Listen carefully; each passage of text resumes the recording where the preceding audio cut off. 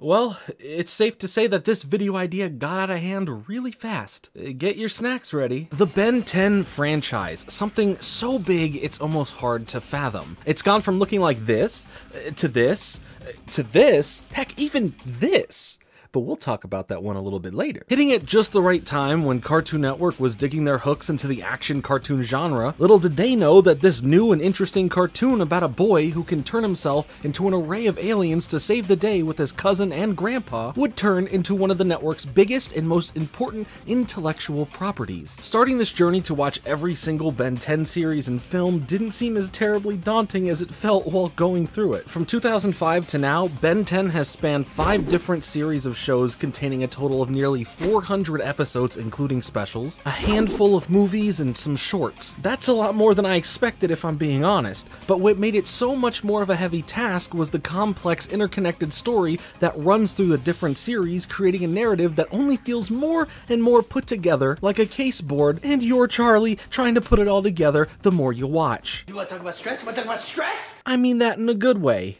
For the most part. Today, I wanted to take a deep dive look into the world of Ben 10 and experience it all in succession versus the way I watched part of it as it came out. For me personally, anything beyond the 3rd series, Ultimate Alien, it's all new territory for me. I remember when the 4th series, Omniverse, came out, and for some reason I never continued from Ultimate Alien to it, thinking it was just a reboot of the series when it was more of a refresh and still a continuation. As far as the 5th series, which was a reboot, all I know is that it now looks more in line with the middle 2010s Cartoon Network look. Over these few videos, we will cover a lot of ground. While some will be familiar to me, a lot will be new and hopefully exciting. I want to get into the juicy nuances of this show, what makes it tick and the effects it had on its fans, the industry, and beyond. Also, with knowing the popularity of the franchise, it's bound to have some thoroughly mixed opinions, especially from the original versus where we are currently at all this time later. I find myself at this unique position of being a fan of the show early on, but having no preconceived notions about where it went to after that. I just never watched it. Welcome to Ben 10. I have so been looking forward to this.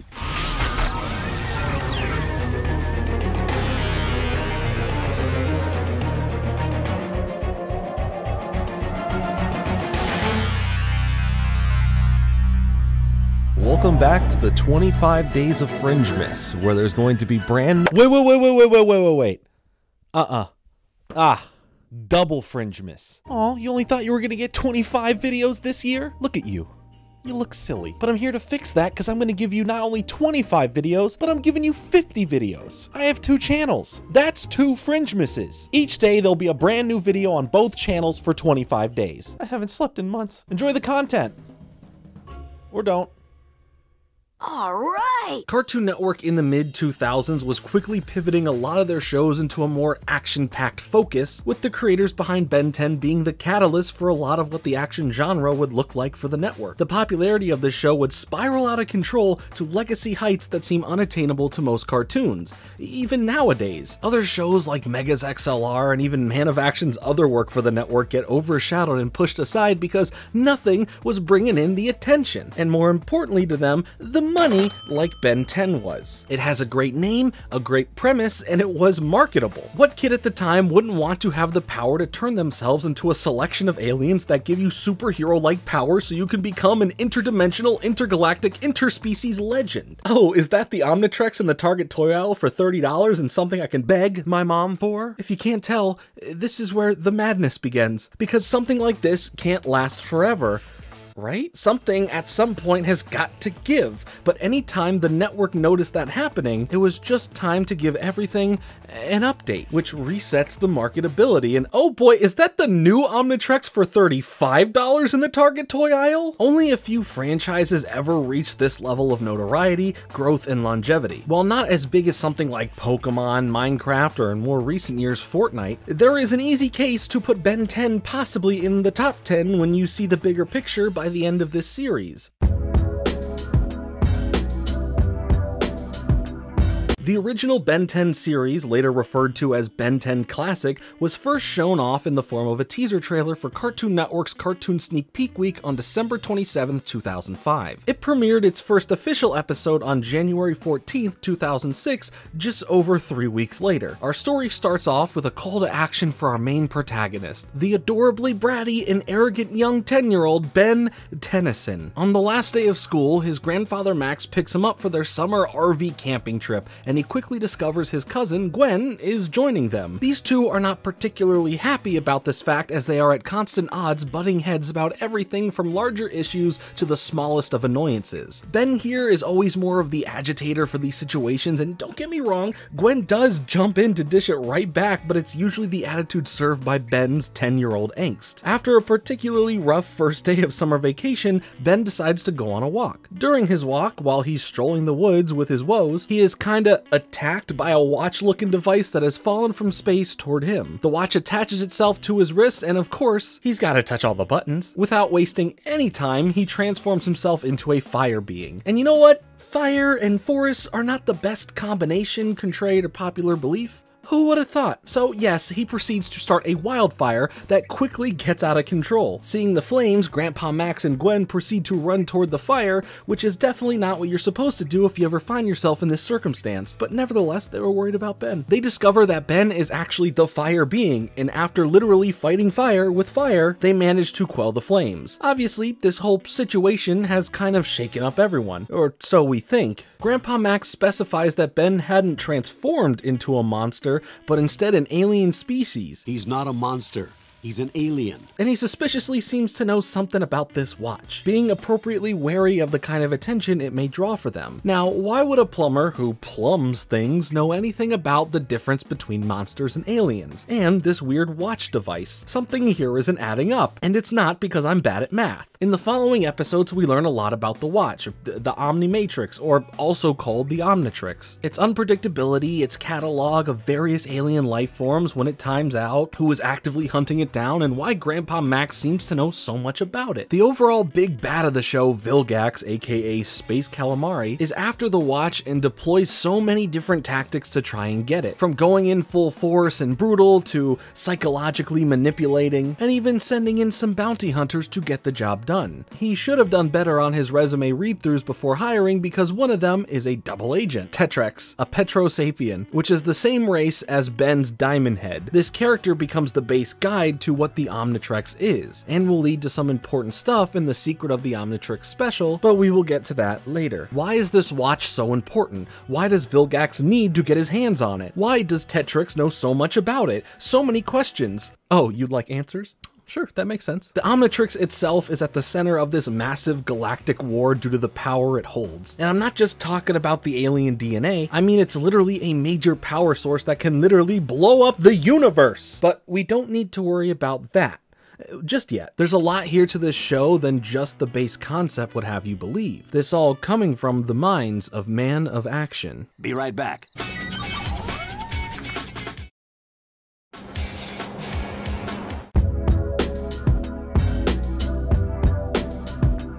Man of Action, a company founded by four men of action. Since their founding, they have created some pretty impressive shows along with some video games and graphic novels, like Disney XD's Ultimate Spider-Man, Marvel's Avengers Assemble, Big Hero 6 comics, and much more. The creator studio and writer collective was created back in 2000, and with an origin story like theirs, it kinda seems like fate meant for their ideas to come to fruition. Four friends, Joe Casey, Joe Kelly, Duncan Rolu, and Stephen T. Siegel. They started to get tired of having to walk the floor of San Diego Comic-Con every year. They decided to invest in booking their own table for the following year's convention, and were placed in a very way-in-the-back location of the convention and called themselves Man of Action. They were approached by a filmmaker who asked for their assistance in writing 4 short films, which he had recently received funding for. They agreed, and although they are currently unsure of whatever came of those shorts, the projects were enough to get the ball rolling. They were kind of forced into properly establishing their company as an official LLC when a check was made out to just Man of Action, and they realized they wouldn't be able to cash it without making it official, and hence why we have the studio that we know today. As a team of comic lovers and writers, they had all met through prior experience in writing for various graphic novels like X-Men and Superman, which aided in them being enlisted to make X-Men Legends, an Activision video game. This helped them get their start with an interviewer who was familiar with the four of them, Matt Senreich, co-creator of Robot Chicken on Adult Swim. He recommended them to Cartoon Network. Senreich was approached by the network with an idea of making a new action hero TV show, just like the Fantastic Four, but with new heroes and for kids. Through Senreich, Cartoon Network invited the four of them to pitch their ideas for this new superhero kids show. The Mans of Action were very open about hating the idea of a Fantastic Four type of show for kids, so they came up with 20 very different ideas and pitched them all in 20 minutes. Rapid fire, 60 seconds a pitch. The network landed on lucky number 7. +1. They landed on 8. Every 60 seconds, we're going to pitch you a different show, and then we're just going to move along. You'll know when you hear it. Then we did the first one, 60 seconds in, it wasn't even done, rang the bell, moved on to the next one. 8th thing we did was Ben 10, and Sam was just like, stop, that's it. We'll take it. Which was inspired by the Men of Action's childhood desire to transform into not just one superhero, but 10 superheroes. Greedy. And you guessed it, show idea number 8 would transform itself into the multi-billion-dollar superhero franchise just a few years later, now known as Ben 10. Well, this was the early idea for Ben 10. The concept is still there, but looking at Stephen E. Gordon's art, we see the superhero aspect of it was very much just humans in special suits, and all have some sort of special powers. I mean, look at Ben. Who is he? Later on, the idea would morph more into the alien concept, while still keeping the humanoid body type intact. A solid array of looks here that would essentially be the rough drafts for the final versions we would come to see. Yo, is gray matter okay? I think someone should check on gray matter. I do like this classic watch look the Omnitrix has. That's the Rolex of Omnitrixes. The Omni Rolex. Sophisticated. We did have these screenshots from the test footage that was previously lost up until 2021, where we have a few seconds of very bad quality footage confirming its existence. But looking just at the pictures, it's a bit uncanny. Ben is just slightly off from his final look, and Gwen apparently didn't get a haircut. And shout out to the Ben 10 Archive Tumblr for the footage and images.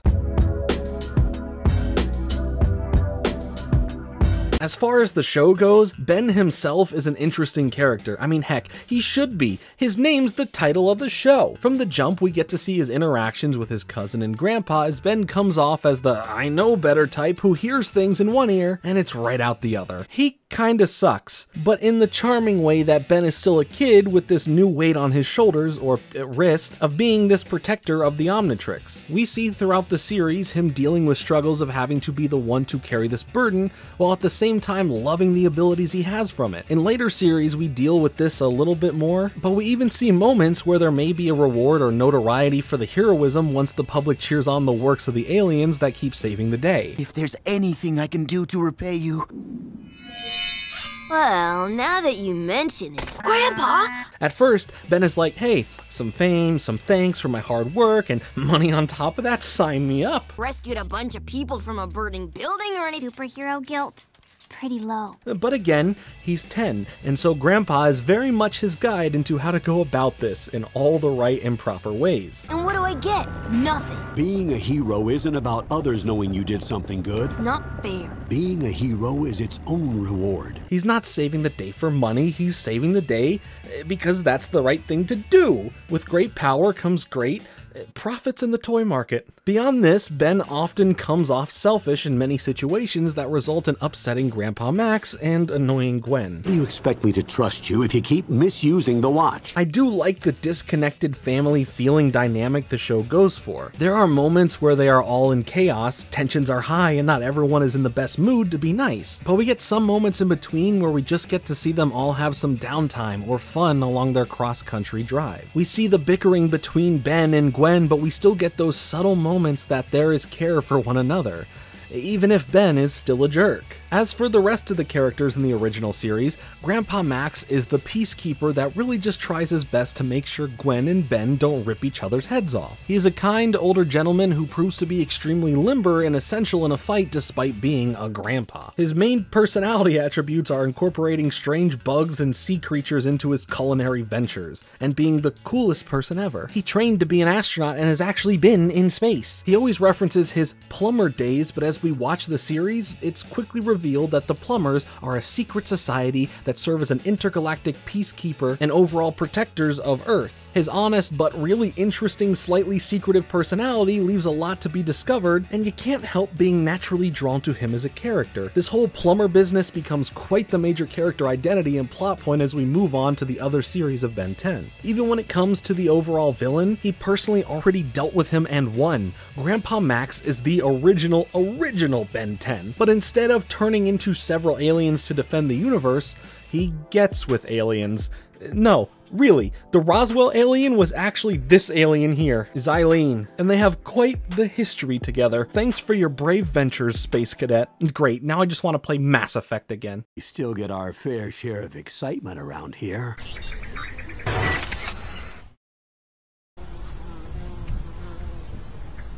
Ben's cousin Gwen Tennyson can be just as childish as Ben, but also just as mature as Grandpa Max. She serves as a more mature voice of reason and intelligence in comparison, and that is something that doesn't change over all of the series, even when her limits are tested by Ben severely. She's technologically savvy and is also very familiar with martial arts and gymnastics. What can't she do? Her quick thinking and adaptation allows her to fight really well, but the original series seems to struggle with finding Gwen's place in the fights they run into. At least at first. Despite her small stature and young age, she manages to get involved with fights just as much as her large grandpa and superpowered cousin. But as the battles become more and more intense, it's clear that she needs a bit more to work with.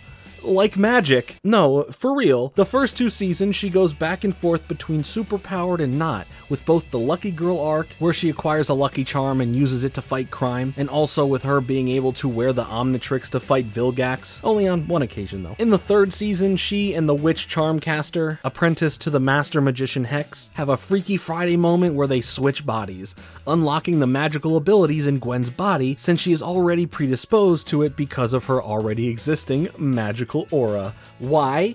Because why not, I guess. These characters serve more as direct villains for Gwen to deal with, giving Ben a slight break from the direct conflict. I think overall giving Gwen some more importance in the story and fighting scenarios was something that needed to be done. The show didn't want to leave this 3rd member of the team without something to do in moments that would have her literally doing nothing. I think that more magical powers in contrast to the alien abilities or the more strength and gadget-based stuff is a smart choice mixed with her smarts. It's a winning combination, and I like that Gwen gets to feel more helpful and less like a tag-along. Other reoccurring villains include a young boy named Kevin E. Levin. Yeah, Kevin 11.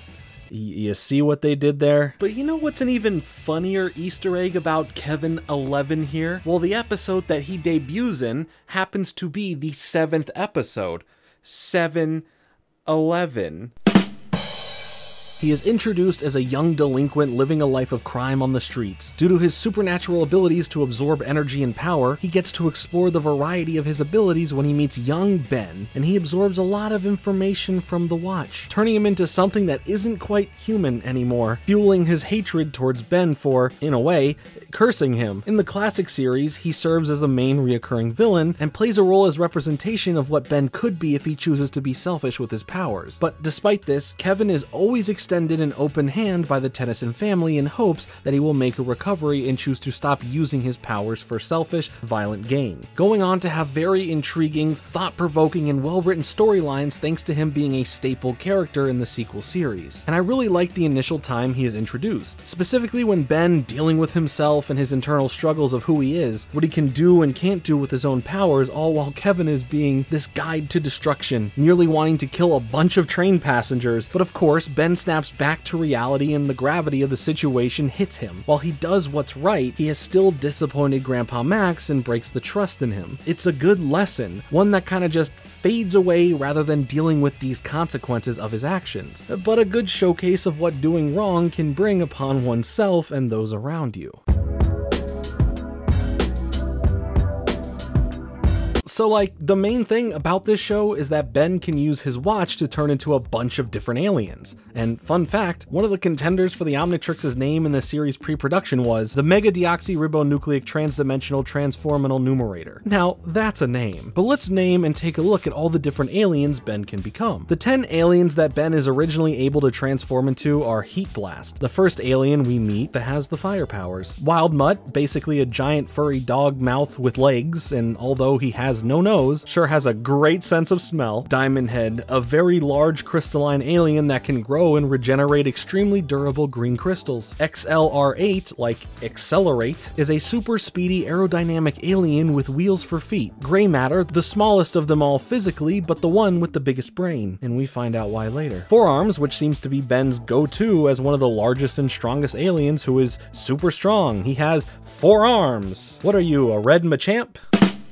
What's the deal with Ben? Stinkfly is a stinky fly that has the main power of flight, great range of vision, and the power of spitting goo. Ripjaws is another really strong one, but he's really strong in the water, so he can breathe in water and swim really fast. Upgrade is made of nanites that can change their size, altering his body shape and type, and also has these tech powers which allow him to merge or possess any alien tech, which is a niche power, but it comes in handy more than you'd think. Lastly, the Ghost Freak is this ghost-like creature that has a lot of traditional ghost-like abilities, such as phasing through solid objects, invisibility, and possession, just to name a few. And I'm still upset about the Bancraft Academy breakup. Team Ben all the way. Ghost Freak's alien race of DNA can contain a full life with just a few particles. Ghost Freak was different from all the other aliens in the Watch. He was a full-on alien, and there was always this weird aura around Ghost Freak that unsettled Ben before we get to this reveal. The Omnitrix is full of alien DNA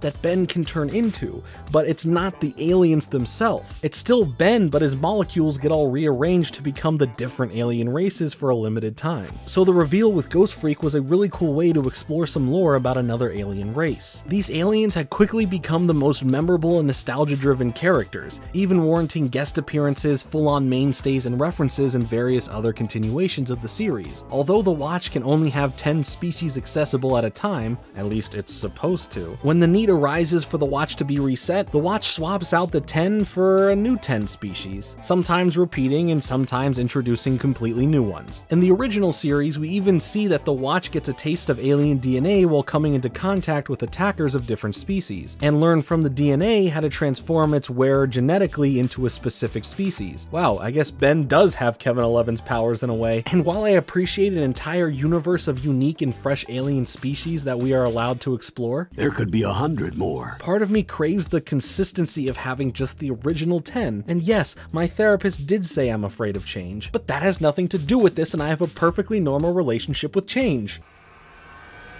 On one hand, when we get new aliens, we run the risk of getting another Blocks equivalent. But on the other hand, we can sell more toys. Yeah, the Lego market is in shambles. You know, I don't even hate Blocks. It reminds me of this one Blockman Yu-Gi-Oh card, or even like Toy Agumon from Digimon. For real though, it actually is fun to explore just a small fraction of the hundreds of thousands of alien species in both our galaxy and even our neighboring one that the Omnitrix is able to study and log. It also leaves so much room to explore in the future. In the rest of the original series, we are introduced to Cannonbolt, a big boy with a broad, armor-plated body. He has speed strength that can transform into a sphere, like a roly-poly. Wildvine, who can control plants, has explosive fruit, and can regenerate like you've never seen. Spitter, who spits a lot and can inflate like a pufferfish. Buzzshock, who can control electricity and technology as well as absorb and redirect it. Arctiguana is like an iguana, but instead of being hot in hot places, he's cold in cold places. He can fight with ice rays and he can't freeze himself, that's helpful. Blitzwolfer, which is more like a werewolf with enhanced agility, strength, howling, and speed among many other abilities. Snarrow is a mummy-like elastic alien that can shapeshift, regenerate, and fight with his wrappings. Frankenstrike is an alien based off Frankenstein's monster. Along with being super strong, he can also utilize electro and technokinesis. Upchuck is the CEO of Mom,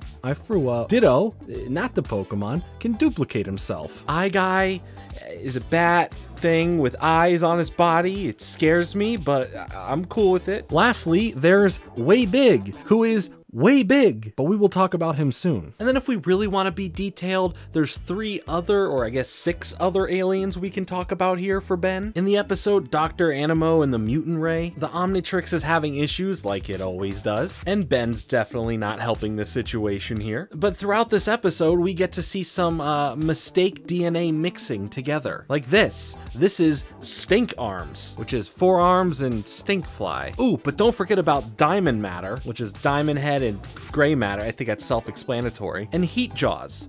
I'll give you 5 seconds to just take a guess at which 2 are put together. I think this is a cool concept that they could have explored definitely a little bit further on, if not just for like more fun gags. But there's just something about Stink Arms, I can't look at them. I think I'm just more offended at the name though. Diamond Matter, however, that's one cool dude. The Omnimatrix is really its own character throughout the show, based on it rarely doing what Ben wants it to do. It will constantly shoot out the wrong alien Ben was expecting, making the situations being solved a tougher feat for Ben. On top of this, why not make it more hard with its parental controls? Every time he uses the watch, he has a 10-minute time limit to be any of the aliens before it shuts off, and then it starts a 10-minute cooldown time where he's all on his own as just a 10-year-old kid. But it does make these moments a lot more tense and exciting to see how Ben and company get out of these problems when he can't turn into a diamond.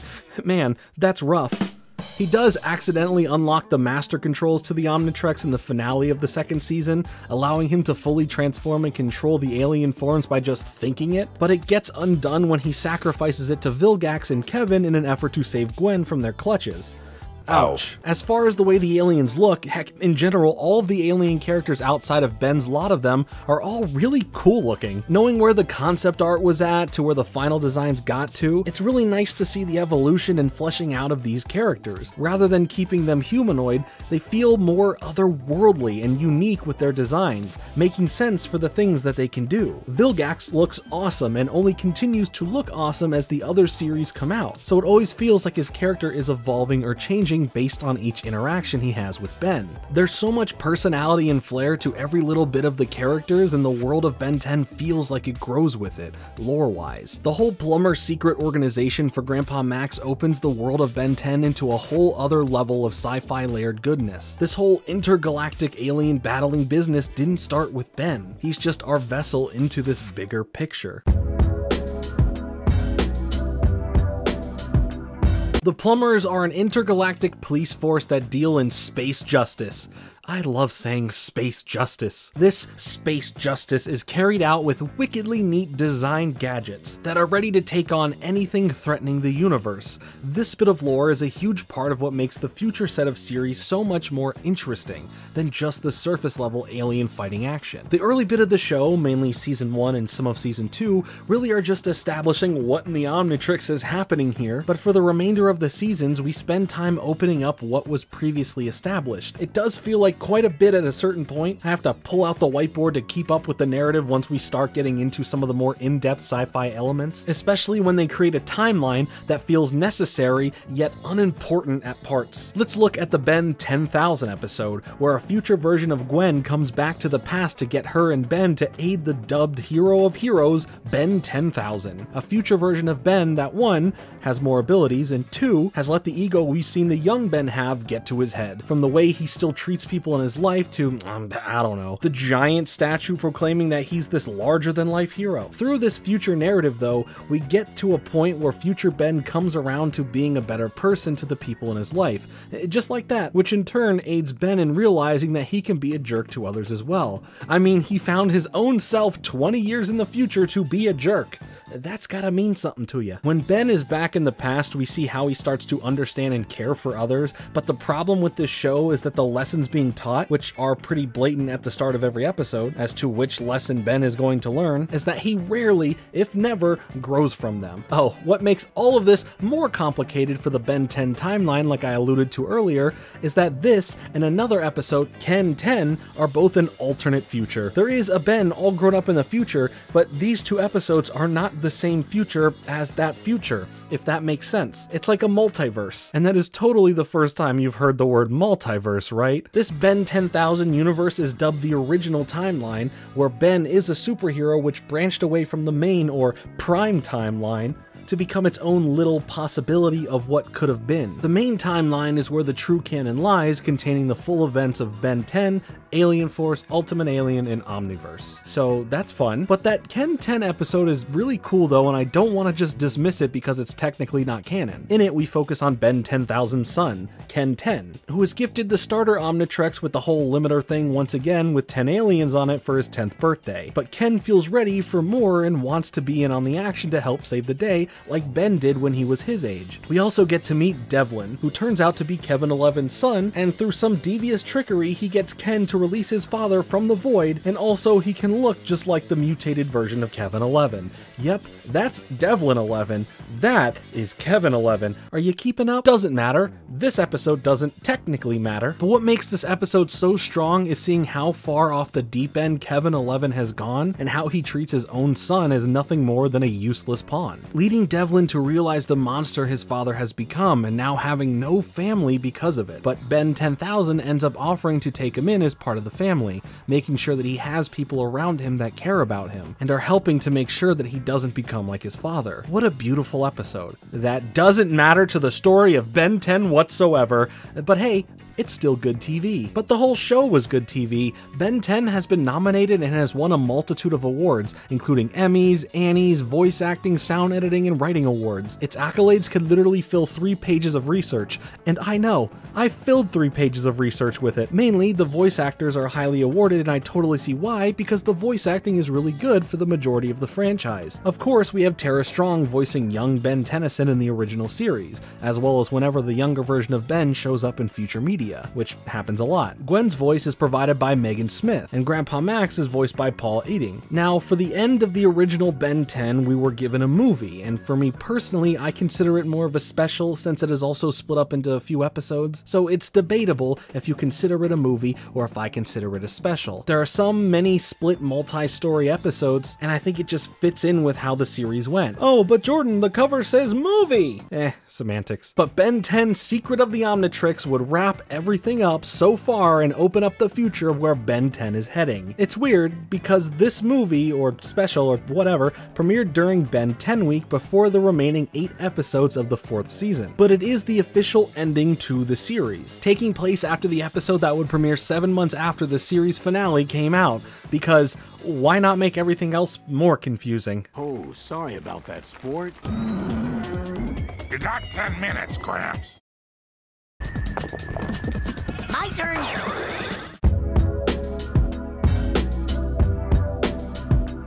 In August of 2007, the TV movie Ben 10 Secret of the Omnitrix was aired on Cartoon Network. In this movie, we learn a lot about the device that the original show didn't deeply dive into. After the Omnitrix has an issue, shocker, Tetrix returns to Ben to investigate the watch as he has received a signal that the watch started its SDM function. Oh yeah, that stands for self-destruct mode. And this urgency is amplified when it has the power to destroy the universe. Okay, the stakes have risen, that's great. Well, not for the universe, but for my entertainment, that's great. From there, we go on an adventure to meet the maker of the Omnitrix, Azimuth, a member of the Galvan race, the same race as gray matter. The watch serves as a genetic library with records of different species from all around the galaxy. One of the main arguments of Azimuth is that it was created as a way of understanding different species by walking a mile in their shoes. His original intention was not to introduce an all-powerful weapon, but to create something that would instigate peace, understanding, and empathy to the world that is riddled with misunderstanding and judgment. This is actually a really interesting concept that isn't fully explored. We can tell that Azimuth is some kind of super mega genius, so much so that he is able to create a powerful, sleek, and genetically modifying device, and rarely have his technology recreated by others, so it must have been extremely important for him to want to dedicate his life to creating the Omnitrix. But in all this, you just can't help but wonder, if you had the brains and the technology to make something as powerful as the Omnitrix, I think there's a problem with a big overlooked factor of this being turned out and used as a weapon. Because whether you're fighting for good or bad, it's clear that a big aspect of this watch has an ability where it can be weaponized. A 10-year-old kid can wield it and use its abilities instantly. Imagine if it were someone more dastardly it got into the hands of. So again, you'd think some super genius inventor would have been able to predict that or even speculate its practical use. I'm not trying to be judgy or whatever, but you'd also think that any good inventor would at least think about the consequences of these things they're inventing. My man discovered a way to genetically change people on a cellular level and didn't expect a more grim outcome? Ridiculous. Nah, for real, I like this fella. Another reason for creating the Omnitrix, which personally is the most compelling reason, is so that they could store the library of DNA and repopulate should any of the species go extinct. A sci-fi concept explored many times before in other media that would make sense. On the topic of weaponizing things, we land on our main inter-series antagonist and Ben's archenemy, the tentacly terrifying Vilgax. Who saw that coming? Vilgax, as we know, is very early on established to be the most terrifying and fearsome of villains that Ben will have to face again and again. But throughout the franchise, we get to see Ben get stronger, defeat Vilgax in many various powerful forms. He is acknowledged as a well-known intergalactic warlord conqueror who is actually the reason that Ben found the watch in the first place. An old partner of Max's, Xylene, was transporting the watch when Vilgax attacked her, and she was forced to send the Omnitrix off of her ship and target it towards Earth for safety. Initially intending to send it straight to Max Tennyson's coordinates, she is slightly off and it lands nearby in the forest where Ben finds it. She explains that his DNA was close enough to Max's that the watch attached itself to him, and all the rest is history. Which is such a big reveal that ties in so much back to the start of the show, finally getting some of those answers to fill in the gaps. Ben was never supposed to be a part of this at all. He just happened to be in the wrong place at the wrong time, or the right place at the right time, depending on how you want to look at it. As an end to the cartoon side of things for the series, this was genuinely exciting, action-packed, and hit heavy with lore, giving you enough to feel satisfied, and so much to patiently wait for what the future holds for Ben 10. It has some good emotional beats, and maybe,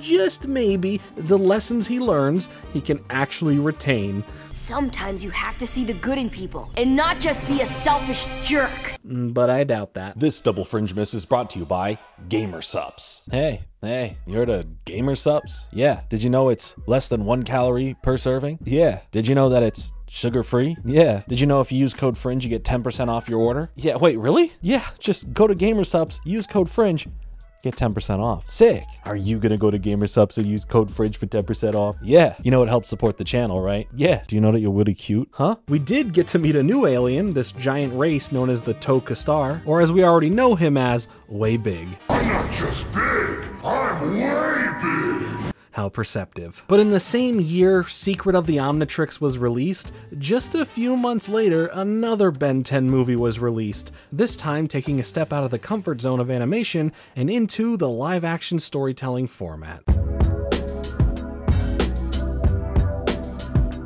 Race Against Time was the first of the 2 live-action iterations for the franchise. It was released on November 21st, 2007, and picks up where the original series left off with Ben having to transition from his life in the summer, that revolved around, saving the world, to his boring and socially delicate life at school. His frustration mainly stems from being the center of the focus in the galaxy to being a wedgie receiver and overall weird invisible kid, and we kind of feel for him. He's still a jerk, but like one you feel sorry for sometimes, But this does mean we get a peek at his life with a secondary identity, which was a trope that I loved as a kid. He's like the Hannah Montana of alien crime fighting, but not a superstar. His parents also aren't much help in his life socially, and if anything, add more social pressure to him. After his first day back at school, he gets in trouble when he attempts to throw a piece of gum-covered paper at his bullies, and instead hits the principal. And because of this, his parents try to have a talk with him over dinner about, being normal, and it morphs into suggesting he makes some more friends his age. Like, geez, Sandra and Carl, you sat down to talk to your son about his behavioral problems stemming from being bullied by everyone his age, and you transitioned the conversation into making more friends his age? A+ parenting right there. It's evident right off the bat how alienated Ben feels in his own home. He even lies to them about being in the school talent show with Gwen to quell their suspicions about his recent world-saving antics. With their non-traditional parenting styles and tofu-filled dinners, Ben finds that he doesn't belong at home or at school, but instead the Rust Bucket, which is later brutally blown up. Honestly, with the screen time they gave this explosion, and with a smaller budget of $5 million, I just know they blew so much of their budget on it. We also get to see an official plumber facility underneath Bellwood, and meet some of the few aging plumbers that are left. It seems that every person in their 60s and 70s in Bellwood is a plumber, like Ben's principal, the fire chief, even the waitress at the cafe that Ben frequents, and completely trashes to punish his bullies. That's just disrespectful. Portrayed by Graham Phillips, Ben is actually very much in character compared to his cartoon self. It could be just just thanks to good casting and or good writing, but most of the cast is really loyal to their characters.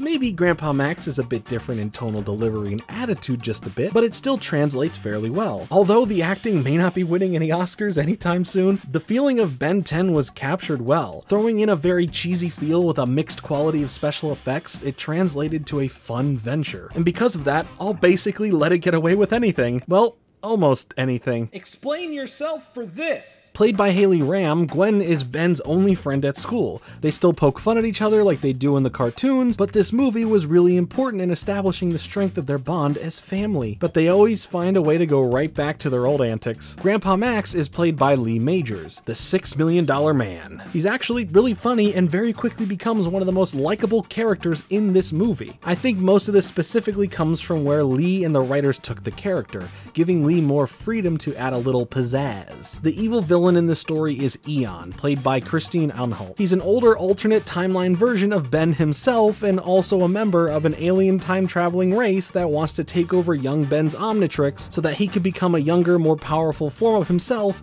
in order to bring his race to take over Earth in an alien invasion. Did you get all that? Because it sure took me a hot minute to wrap my head around. Look at this whiteboard. While Eon doesn't go into any specifics, he does say that his race were all powerful and learned to control time itself, and that's why he can do this at the start of the movie.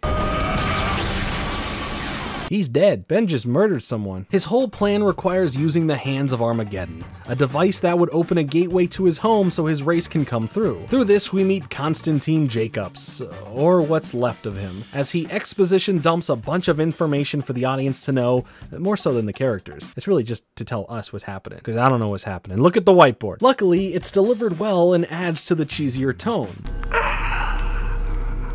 And he's dead now. Alive any longer and he would have started remembering when they first invented chocolate. We get to see the time warping abilities in action from Eon, and we also finally get to see this happen. Nice. Eon does the big reveal of who he is as this older evil version of Ben from a different universe. He gets his DNA into Ben's Omnitrix and leaves knowing his mission is done. So Ben now turns into Eon and is and British. Sorry to disappoint you. Gwen ends up using her leveled up speech ability to find the old Ben inside of Eon, and it ends up working, stopping the plan Eon set up, which means he needs to come back. There needs to be a fight. And don't worry, there is. Anyway, in the end, Eon fails, big surprise, he gets blown up again. Nice. And they're all able to make it out alive, except for Konstantin. They even still make it in time for their act at the talent show. You can't miss that, where Ben uses his transformation from Wildmutt back to himself as the magic act. We get the satisfaction of the bullies acknowledging that Ben is friends with Wildmutt. And I guess who wouldn't want to be friends with a giant, eyeless, big mouth dog alien thing? Me, I would not want that. The movie was directed by Alex Winter, or Bill from Bill and Ted, who actually makes an appearance in the film as the dying time-ridden corpse, aka the one and only Konstantin Jacobs. Heck yeah. Anyway, Winter is really open about his young son being a fan of the cartoon and having some sort of involvement with the production. He even says that he would help him and correct him on some occasions as to what he should or shouldn't do in certain circumstances. And I think that is pretty cool coming from the kid's perspective. This movie, while not being the most aesthetically pleasing, high production value, has a great charm to it. It doesn't feel far removed from the series, which could have potentially been thanks to Winter being so open to his son and his son's friends' criticisms. But it just has a great tone to it in general. While cartoons can get away with lightening its heavier themes due to it being a cartoon, this is something that a lot of live-action versions of cartoons can't quite nail. But this live-action movie doesn't allow the transition to feel too jarring because it doesn't try too hard. It didn't need to be more than it was. This movie feels more akin to a Shark Boy and Lava Girl or the Spy Kids franchise. I actually loved watching this movie and appreciated it for the blurry shots, sometimes off-putting CGI, and the obviously poorly disguised barren Warner Bros. Set lots. And not to mention its blatant disregard for property damage. And do you know what all this movie means? It means that the last premiered episode of Ben 10 that came out in April of 2008, after both Secret of the Omnitrix and Race Against Time, Goodbye and Good Riddance, is another episode that is non-canon. While this time it's less of another timeline and more of a Marvel-style what-if that focuses on Ben going back to school and dealing with not showing off to his classmates who bully him, that he could become a cool, strong alien, just like the live-action movie, which was the direct sequel to The Secret of the Omnitrix. Are you confused yet? No? Yes, whatever you answered, it's one giant web of so much to follow. There was also the Gwen 10 episode that fits the what if side of things, but I promise Ben 10 is comprehensible. More so nowadays rather than back when it was premiering, but at least we can look back properly now. Ben 10 as a whole loves to retcon, going back and confirming or denying things that are and aren't canon. Oh yeah, by the way, Race Against Time is no longer canon. So this story about his return to school and the other story about his return to school are both not canon. None of that mattered. But we're not out of the woods yet with Ben 10. Despite the series going on from this point to age Ben 10 up, which we will cover in the next part of our Ben 10 series retrospective, there was another ride we would have to take in the RV, this time in another new style, 3D animation. This is all a computer simulation. Loser.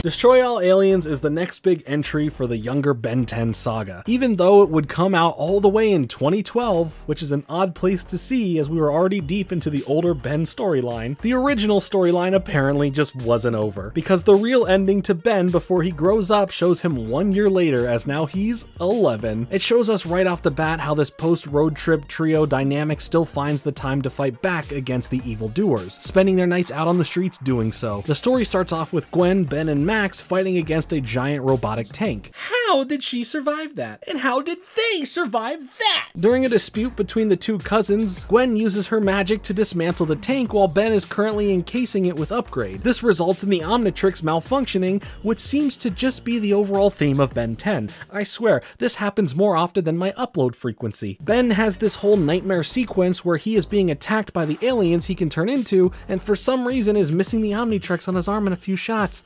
Huh. Weird. Anyways, Tetrax is back to see Ben and needed him so that he and Ben can meet up with Azimuth. But Ben's impatient, chucks up the deuces, and crashes into a truck that contained the blue version of Way Big. But this one's evil! That truck he hit was important, but we'll find out why later. Ben absorbs the blue giant and the day is saved, I guess? Gwen and Grandpa Max are trying to locate where Ben went, and this breaks canon as well. Gwen doesn't use this locating power for the first time until Alien Force, but this is Ben 10, and it's okay to be confused, I think. Let's check in on that whiteboard one more time. Okay, we're making progress. Ben falls from the sky after Tetrix's ship gets a hole blown in it, making him land at Stonehenge. Then this galvanic mechamorph shows up, but here's the fun part of this battle. We start going from Stonehenge to Rio de Janeiro and to Egypt to a city. Okay, yeah, so that truck from earlier, well, that was Azimuth, and this bad guy is just Azimuth's dad who thought his son was killed, and there's this giant evil Way Big, so then he needed to go and locate him or fight anything in his way. But the evil Way Big was just Azimuth the whole time. Spoiler alert, I'm sorry. The Omnitrix ends up swallowing them all inside of it during this confrontation that leads to all of them working together to fight the evil Way Big, but this battle breaks free of the Omnitrix, and while the evil Way Big, or Toka Star, sorry, I'm just used to calling him Way Big, continues on a rampage through the city, the Omnitrix somehow turns his own parent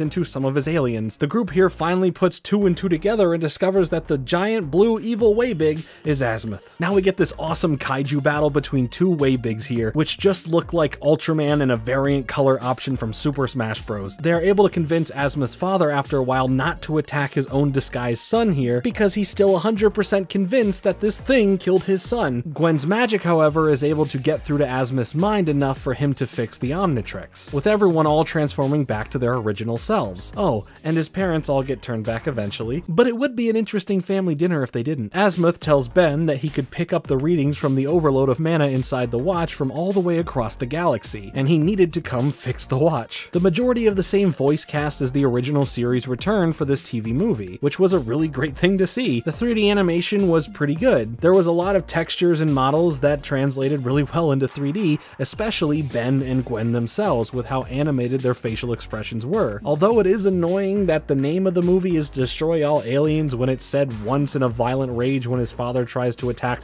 all of them. I will destroy all aliens! Other than that, it doesn't seem to be a really well-connected theme. Also, while the animation is great, they do constantly fight in an urban city setting, which seems to be abandoned because there is literally no people or cars around, aside from that opening scene. But I'm glad there weren't, because if there were, they would all die because of the falling buildings. A classic Ben 10 move, destroying people's livelihoods and homes. No, seriously, this was my biggest problem with the movie. It just felt way too destructive and way too empty. But other than those two things, the movie is a nice little re-exploration and nod to the original series and its canon, while also alluding to a few things that are revealed in Alien Force, like the concept of mana and more, despite a few things continuity-wise not adding up. Oh boy, would you look at the RV right there? I mean, it's just completely...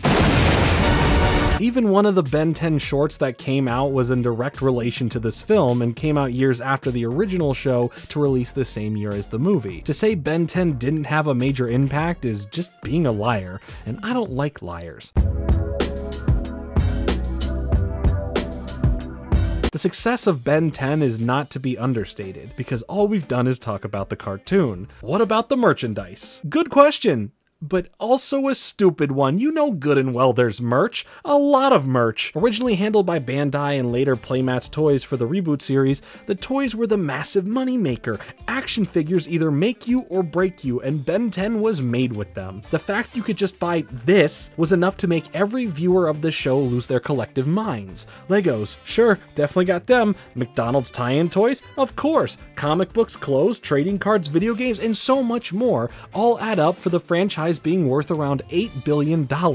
That's billions with a B. The B stands for Ben 10. As far as the video games by themselves, there were quite a bit, but let's mention the ones that correspond with the other Ben 10 series when we get to them. For now, that leaves us with the first game titled Ben 10 on the Hyperscan. Okay, while that is true, this obscure Mattel-made video game console was real and had the first Ben 10 game, it was a platformer, and the whole gimmick of the console, not just the game in general, was similar to the e-reader for the Game Boy Advance, where you would buy booster packs of cards to scan or swipe into your game. So the small library this short-lived console all had card packs related to the games. $20 for the game, $10 for the packs. While the concept for this physical to digital transfer has happened over and over again in different ways throughout gaming, from amiibos to the e-reader cards, and oh boy, how about them Skylanders? It was still pretty cool, albeit clearly a major cash grab. But the console flopped and it was discontinued very quickly. The other Ben 10 game was on more accessible consoles like the PS2,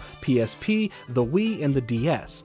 Ben 10 Protector of Earth, developed by High Voltage Software, the creators of too many sports games. In the game, you play as Ben, who can use his Omnitrix abilities to become his classic group of aliens to solve puzzles, navigate the different regions, and take down bad guys in combat. Early in the game, you are limited to some aliens, but gradually unlock the rest of them, and even get the master controls unlocked to no longer have cooldown times for the aliens. Your main goal is to blow up and act like you don't know Your main goal is to go and recover Omnitrix DNA samples that Vilgax has stolen before he destroys the world. The game wasn't too hard, but offered fans of the show their first chance at controlling these aliens for themselves. Overall, it received middling to slightly positive reviews, so not too bad for this big jump to the video game world. By the way, I have a new channel I'm starting up soon called Fringe Gaming. If you like the content on this channel and you'd like to see that in the video game world, check out that channel, as I plan on releasing content there very soon. Oh, by the way, did you know that Ben 10 had a game show? Yeah, Ben 10 was so big that Cartoon Network created a competitive game show all around Ben 10. Where's the Pokemon game show? I don't see one, but I do see one for Ben 10, so that's saying something. Here's the part where someone in the comments hits me with the, well, there was a Pokemon competitive game. I don't want to hear it. And you know what? As much of a Pokemon fan as I am, today we are here for Ben 10, and by golly, Ben 10 is what you're gonna get. Starting in the United Kingdom in October of 2011, Ben 10 Ultimate Challenge, produced by 2020, a British production company, would premiere. A total of 12 episodes lasting the average runtime of 22 minutes were ordered from Cartoon Network, wherein which it consisted of 36 contestants faced against 13 mind-bending challenges to test their hero skills and knowledge, just to see who was the top Ben 10 fan. It was even called the toughest game show on Earth. The toughest game show on Earth! See, he also said it, so I'm not making that up. I personally would have gone with the toughest game show in the universe, but hey, That's just me. Their forward thinking, however, on this idea led to mass syndication ASAP to 12 other regions outside of the UK, showcasing every region in various languages, getting in on the challenge. Salut et bienvenue dans Ben 10 Ultimate Challenge. I understood none of that. But hey, they even had an app full of extra online activities and ways to be involved with the challenge itself, for all the highlights and much more. You could win anything from an Xbox to an iPod Touch to a TV, but the coolest, like no joke here, coolest prize was exclusive animation cells from Ben 10 Ultimate Alien, which is pretty freaking cool. I don't know if a kid would appreciate that, but I think that's cool. And then one day, this show ended. It seemed like a decent sized budget for the sets as well as accounting for each of the regions set up for the show. So the only logical thing for them left to do was just to move on from this, right? Well, yeah, they did, but out of nowhere in 2017, not super long into the new reboot of the Ben 10 series, a new version of the show would premiere titled Ben 10 Challenge. I guess Ultimate was too much for the players. Here, a kid would be asked trivia-related questions regarding Ben 10, as another kid was digitally collecting aliens in a timed manner in order to get more questions for their team. 3, 2, 1, collect those aliens. All while their parent or guardian were hoisted up on some sort of bungee contraption with the risk of being lifted up in the air. So for wrong answers, you just get to see the torture your adult teammate would face. But that was just the first one I watched, the first game I was introduced to. There's multiple different games that they play, multiple different rounds. But half the time, I didn't know what was happening in this version. But there is a reason for that. This version of the game show was so fast-paced, just like the reboot of Ben 10. The host here would give no breaks in between each of the actions happening. Collect those aliens. It felt bite-sized and it worked well to keep your attention, however. And of course, there had to be some sort of prize here too. Even second place would get some extra prizes as well. But the winning prizes would be the new Ben 10 video game and some brand new Ben 10 toys. Sorry, Timmy, you ain't getting 10 grand on this show. You're getting this figure of Omniverse Armor Heat Blast. Now scram. And like I said, they played other games that always seemed to put the adult in peril, and just look at this mom's face. I can just tell she's a big fan of Ben 10 and is so happy to be here for her little champions. I have no sympathy. Oh, alright, well, I wish her the best. Hey, you know, keep staying dry, because I don't think you have anything to worry about. These kids can't hit for Okay, well, remind me to never have children. For real though, I like Nigel here. He's an energetic host with good charisma with a nice smile to boot. Just don't forget, collect those aliens. Lasting a total of 5 episodes as well as being in different regions, it was a fun little game show with some softball-esque questions, all in good fun for the kids to have the time of their lives at that moment. I can easily see a show like this being possible again during whatever the next iteration of Ben 10 is following the end of the reboot series back in 2021. Collect those aliens. The biggest win Ben 10 gets from all of this, aside from all this money it's made the network, is that the show went on from the original series to become so much more. But there was a big decision to make when continuing the series, a mix of adapting with the current cartoon landscape and knowing when you've exhausted a premise. We've spent some good time at this point in Ben's life. This character isn't growing beyond the individual lessons that get reset in the next episode. Heck, we got a little throwback with the Destroy All Aliens movie, but we need to move forward. So they pulled a Naruto Shippuden and time skipped. I've gone Ben 10 crazy myself. I've even purchased some vintage Ben 10 trading card booster packs. And I'm not gonna open them! Cartoon Network wanted to get some new ideas flowing into the world of Ben 10, now adding Glenn Murakami, a veteran in the animation space who worked on shows like Teen Titans and Batman Beyond, who in turn hit up Dwayne McDuffie, a co-founder of Milestone Media which gave birth to his work on stuff like Static Shock. Together they were tasked with finding some ways to revamp the show, opting to mix the mysteries of the X-Files and the gang of problem solvers of Scooby-Doo into what Ben 10 could be, fighting back against the network who wanted it to be a bit more toned down and poppy like the original series was. Both Glenn and Dwayne would work on Alien Force and Ultimate Alien, with Dwayne McDuffie sadly passing away before the completion of Ultimate Alien. Not only does the show itself feel a lot more serious here, but the story, lore, and character building ramp everything up to another level, building upon the things within the series that definitely needed some work. So as we explore the series of Ben 10 being older, we get a look at the bigger picture. How big is the scope of Ben 10? The original Ben 10 set the initial benchmark as a staple cartoon for Cartoon Network, finishing its run of 4 seasons in April of 2008. Continuing to adapt with the times, a thing that Ben 10 shows a consistent track record of doing between different show iterations, made a major jump from the end of the original series to Alien Force, premiering directly after the original ended. Alien Force would start the run of the older version of Ben himself in April of 2008 as well. A bold move, but a smart one to keep the fans interested and engaged in the franchise. Essentially saying that, hey, we know you like this, but this just ended, so here is more of what you like, just a slightly older Ben and friends being at the forefront. Why this worked when it did is that it aged with the initial fans of the show. You're growing up in real life, and through the passage of time, Ben is growing up as well. Rather than being 10, Ben is now 15, and now has to deal with more complicated problems with a more mature mindset. Kind of. I mean, it's still Ben after all, but at least there was a noticeable character difference between those crucial 5 years in his life we skipped through. A little bit of something familiar, a little bit of something fresh. So, Ben 10 Alien Force, the second Ben 10 series, returns us back into Ben's mid-teenage life along with Gwen. The only difference here is that they are not heroes anymore. These ex-heroes turned normies now go about their day-to-day living through their lives as regular teens would, dealing with everyday situations like school.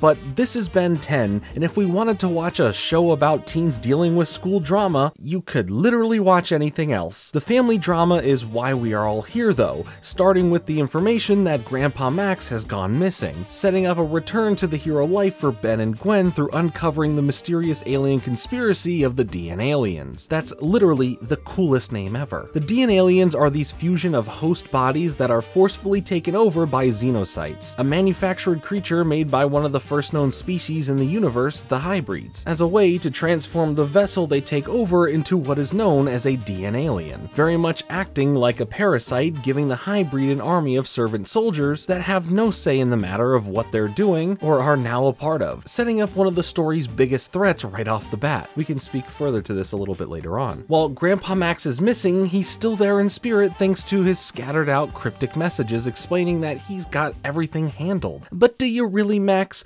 Do you really? But these messages only encourage Ben and Gwen to get back into the intergalactic field once again. We also see that Ben has retired the Omnitrix, giving him the chance to live a normal life for a bit and have an actual childhood that doesn't involve fighting aliens or turning into them. He does get caught off guard by a DN alien, and with no watch upon his wrist, he's essentially powerless in properly fighting back to take this thing down, only winning this altercation by scaring the DN alien off with a fire extinguisher. Ben then learns through the hologram of Max that the Omnitrix is with him, as we get a split-second look at the hologram turning into a DN alien, in which Ben doesn't take notice of. But Ben knows that the Omnitrix is still with him and goes where he had it hid to make sure that he is the one who in fact does have it. Also, in that message from Max, he says he's going on to investigate the return of alien activity. Spoiler alert, when would that ever stop? Clearly things were still going on while Ben was busy at school and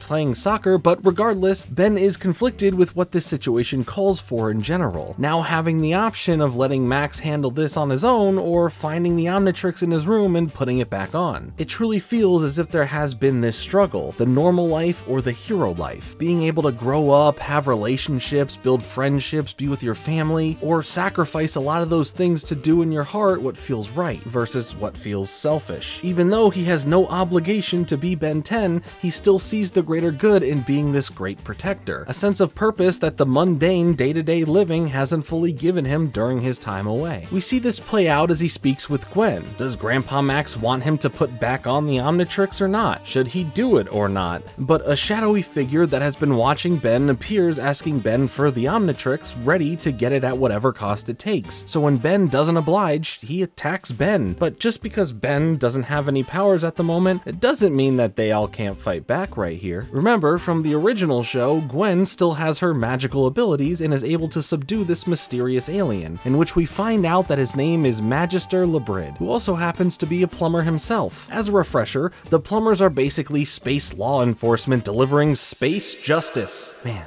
It really is just so fun to say that. Grandpa Max, for example, is part of the Plumbers and is more integral to the overall story of Ben 10 than we would have expected from the older dude driving around an RV. Back to the confrontation though, LeBrid ends up apologizing as it was all a misunderstanding, thinking that Ben was a thief trying to steal the Omnitrix for himself. They all come to an agreement of working together to look for Max, and Ben makes the ultimate decision to strap back on the Omnitrix, once again becoming Ben 10. From the jump, this show clearly sets a tone that this iteration of Ben 10 isn't as light as the original series was. And that's not to say that the original series didn't have its more serious moments, it surely did, but there is just a different level of gravitas here that wasn't there before. Yeah, does Alien Force have lighter and goofier moments? For sure, but it never felt that the main focus of the show was ever deterred by it, adding a level of sincerity to who those characters are now. Ben is no longer 10. He has matured quite a bit. In some ways, he's still the same Ben, but in all the right ways to finally show actual character growth, something the original series struggled with in terms of dealing with consequences of actions or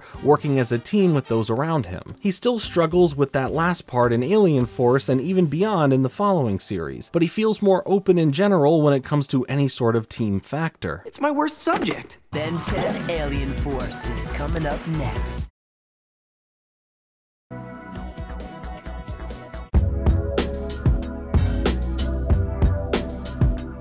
Like I mentioned, I love that we get some actual character growth in this series compared to the original. Aging with the characters was a smart move in order to mature not only the individuals, but the plot as well. Tara Strong, who originally voiced Ben, has passed the role on to Yuri Lowenthal, a choice that added some real weight to the voice of the character, giving a clear separation between Ben at 10 versus Ben at 15. Throughout the majority of Alien Force, Ben struggles with finding himself, his purpose, his reasonings, as he must become this larger-than-life galaxy defender while having a lack of direct guidance in his life, having no Grandpa Max to help be this voice of reason and mentor figure. He has to learn to be this voice of reason for himself. Literally, but that explanation is coming later. He really just has this lack of confidence that in the original series he had, and that was more so thanks to his ego. Gwen, who was voiced by Megan Smith, is now voiced by Ashley Johnson, giving a similar effect like Ben. When Gwen was 10, she always came off way more mature in her actions compared to Ben, but still had her moments of being goofier and, you know, acting like a kid. But as Gwen grows up, the more serious and concise tonal dictation becomes the mainstay for her personality. This time around, her magical abilities have become another thing she is proficient in, much like martial arts in school. Kevin 11 makes a return to the series. We last left him as this pseudo-villain figure that always felt like a misguided youth not sure of their life, making fight-or-flight decisions in order to get by, but with a twist of his absorption powers. In the original series, we don't get the satisfaction of his reformation. It's more of just making these changes during the start of Alien Force, where he still deals with a darker side while trying to be something greater. And having a crush on Gwen is sure some real motivation. It's something that we get to see blossom as this series goes on, how they form a relationship that you wouldn't think makes sense until you really take a look under the hood. Gwen, you have to treat a car like you treat a woman.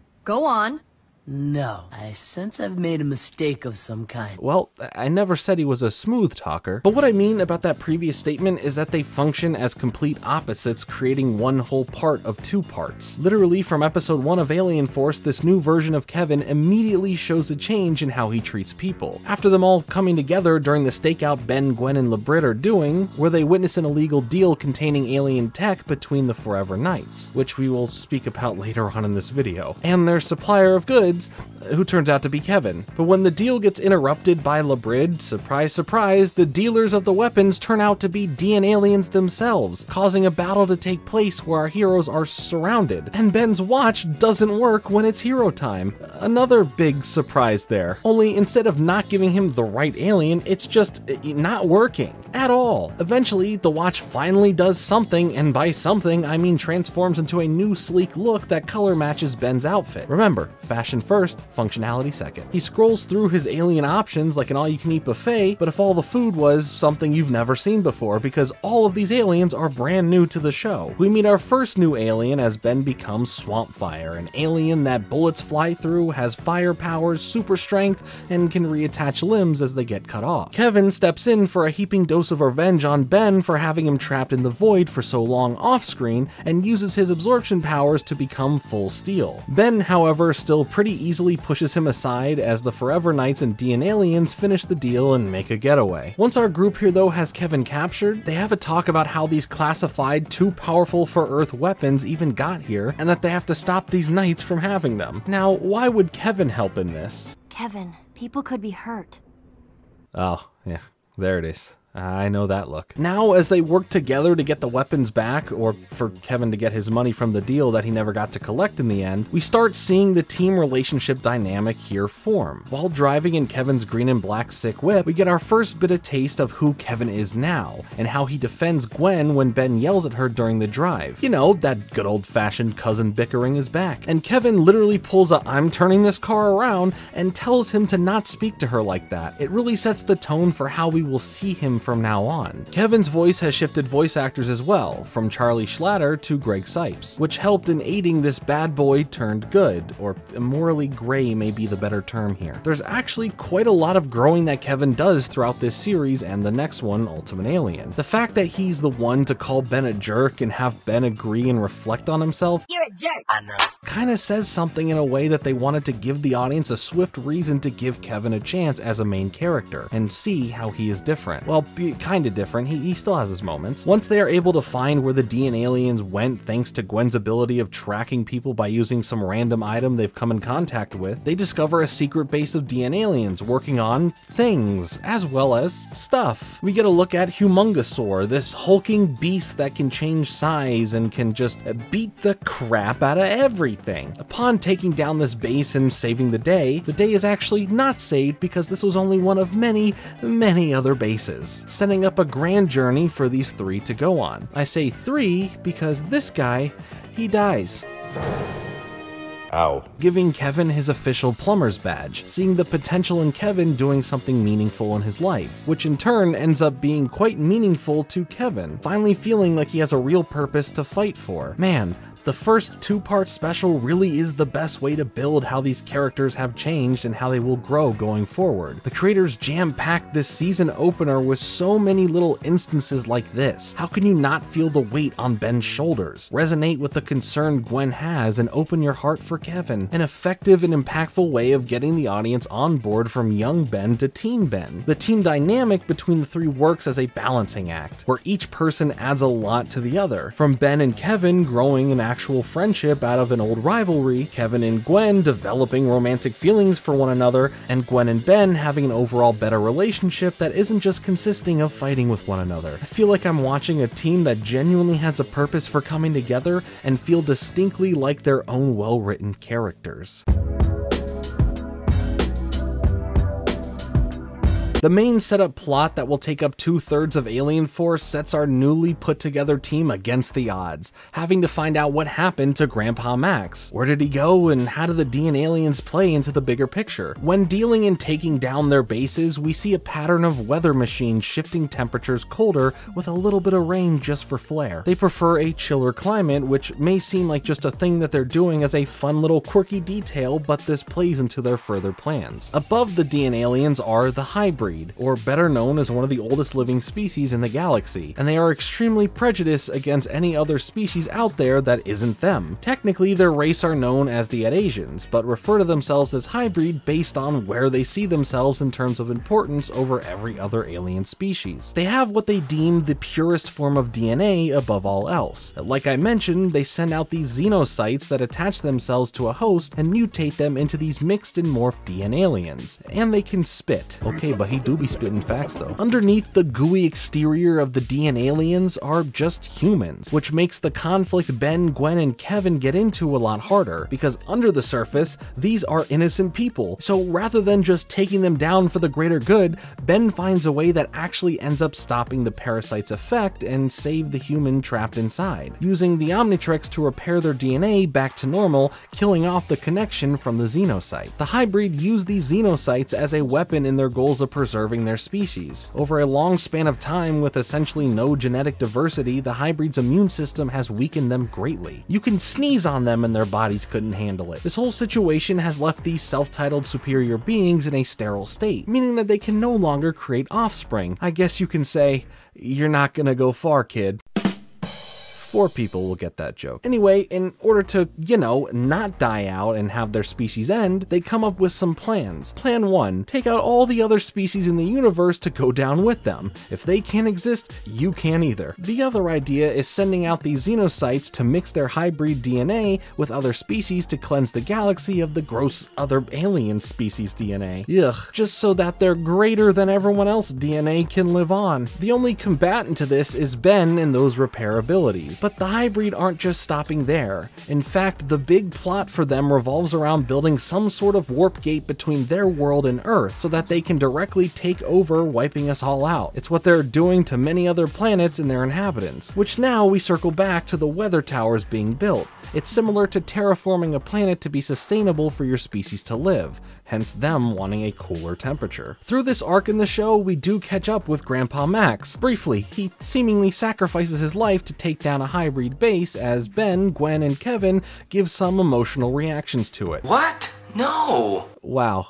Yeah, they really cared about Grandpa Max, it seems, but to be fair, he's not really dead. I mean, for now, to the audience and to them, he is, but he comes back a whole season and a half later, in a very climactic way, may I add, bringing with him a whole new slew of plumbers in training from around the galaxy. Also, Azimuth returns, you know, the creator of the Omnitrix. Through this chess game of taking out the DN aliens and thwarting the plans of the hybrid, Ben and company end up recruiting others to their team who all have some sort of alien DNA already a part of them. Ben 10's own little Avenger squad, if you will. Or Alien Force, which is why the show is called Alien Force. Aside from the main 3 we already know, the team ends up consisting of Julie Yamamoto. Ben's love interest slash girlfriend, she ends up joining in a pretty fun and more accidental way, and she's not part alien. She just plays tennis. She plays tennis, I play tennis. Call me Ben Tennis Son. Alright, I'm out. See you later. Video over.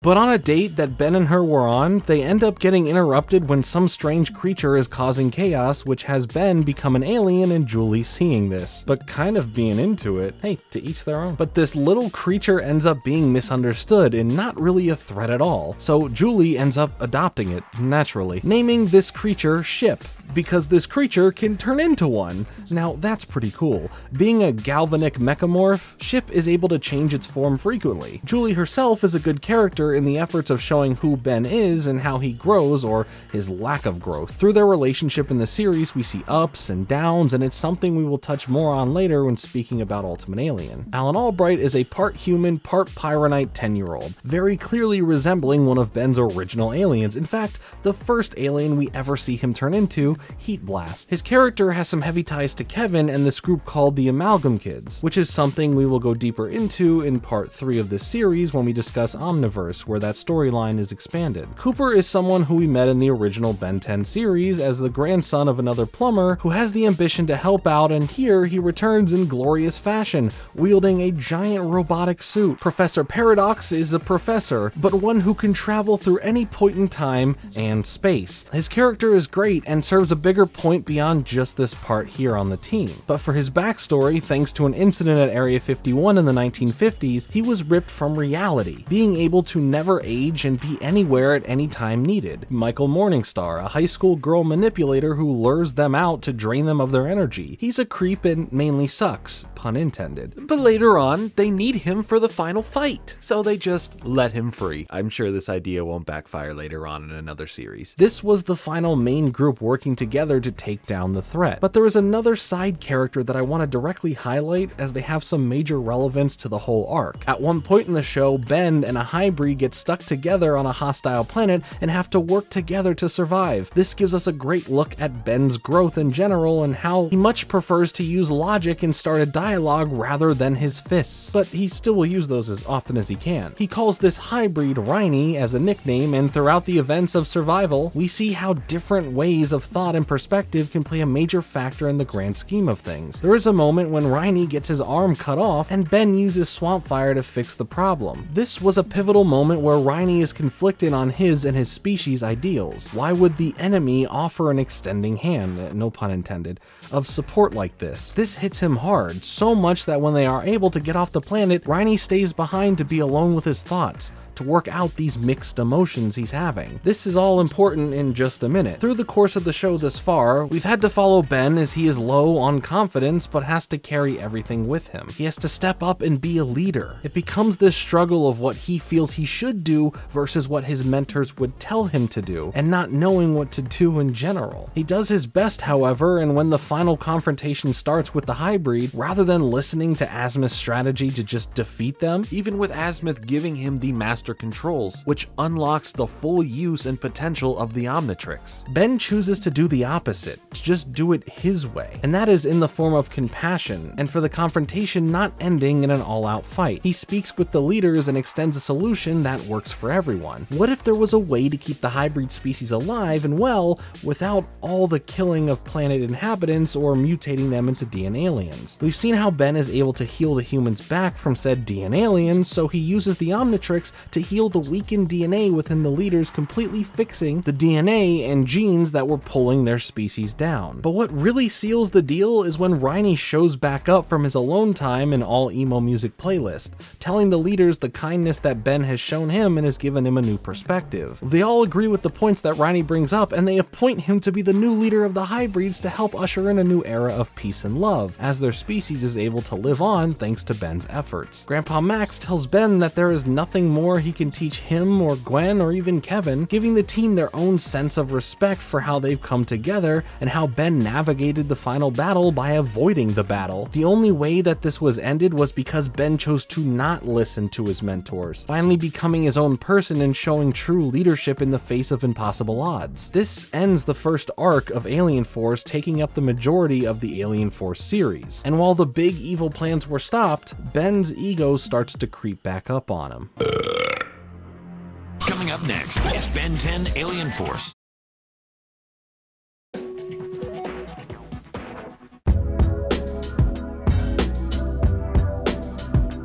Before we go into the second arc of Alien Force, I thought we should familiarize ourselves with all of the aliens that Ben has and acquires in this series, ranging from a whole new set of 10 aliens plus more additional aliens and some returning friends from the original series. Since we saw Swampfire first in Alien Force, let's start there. He's a Methanosian, a plant-like being that can ignite a flamethrower essentially out of his hands, or vines, or whatever they are.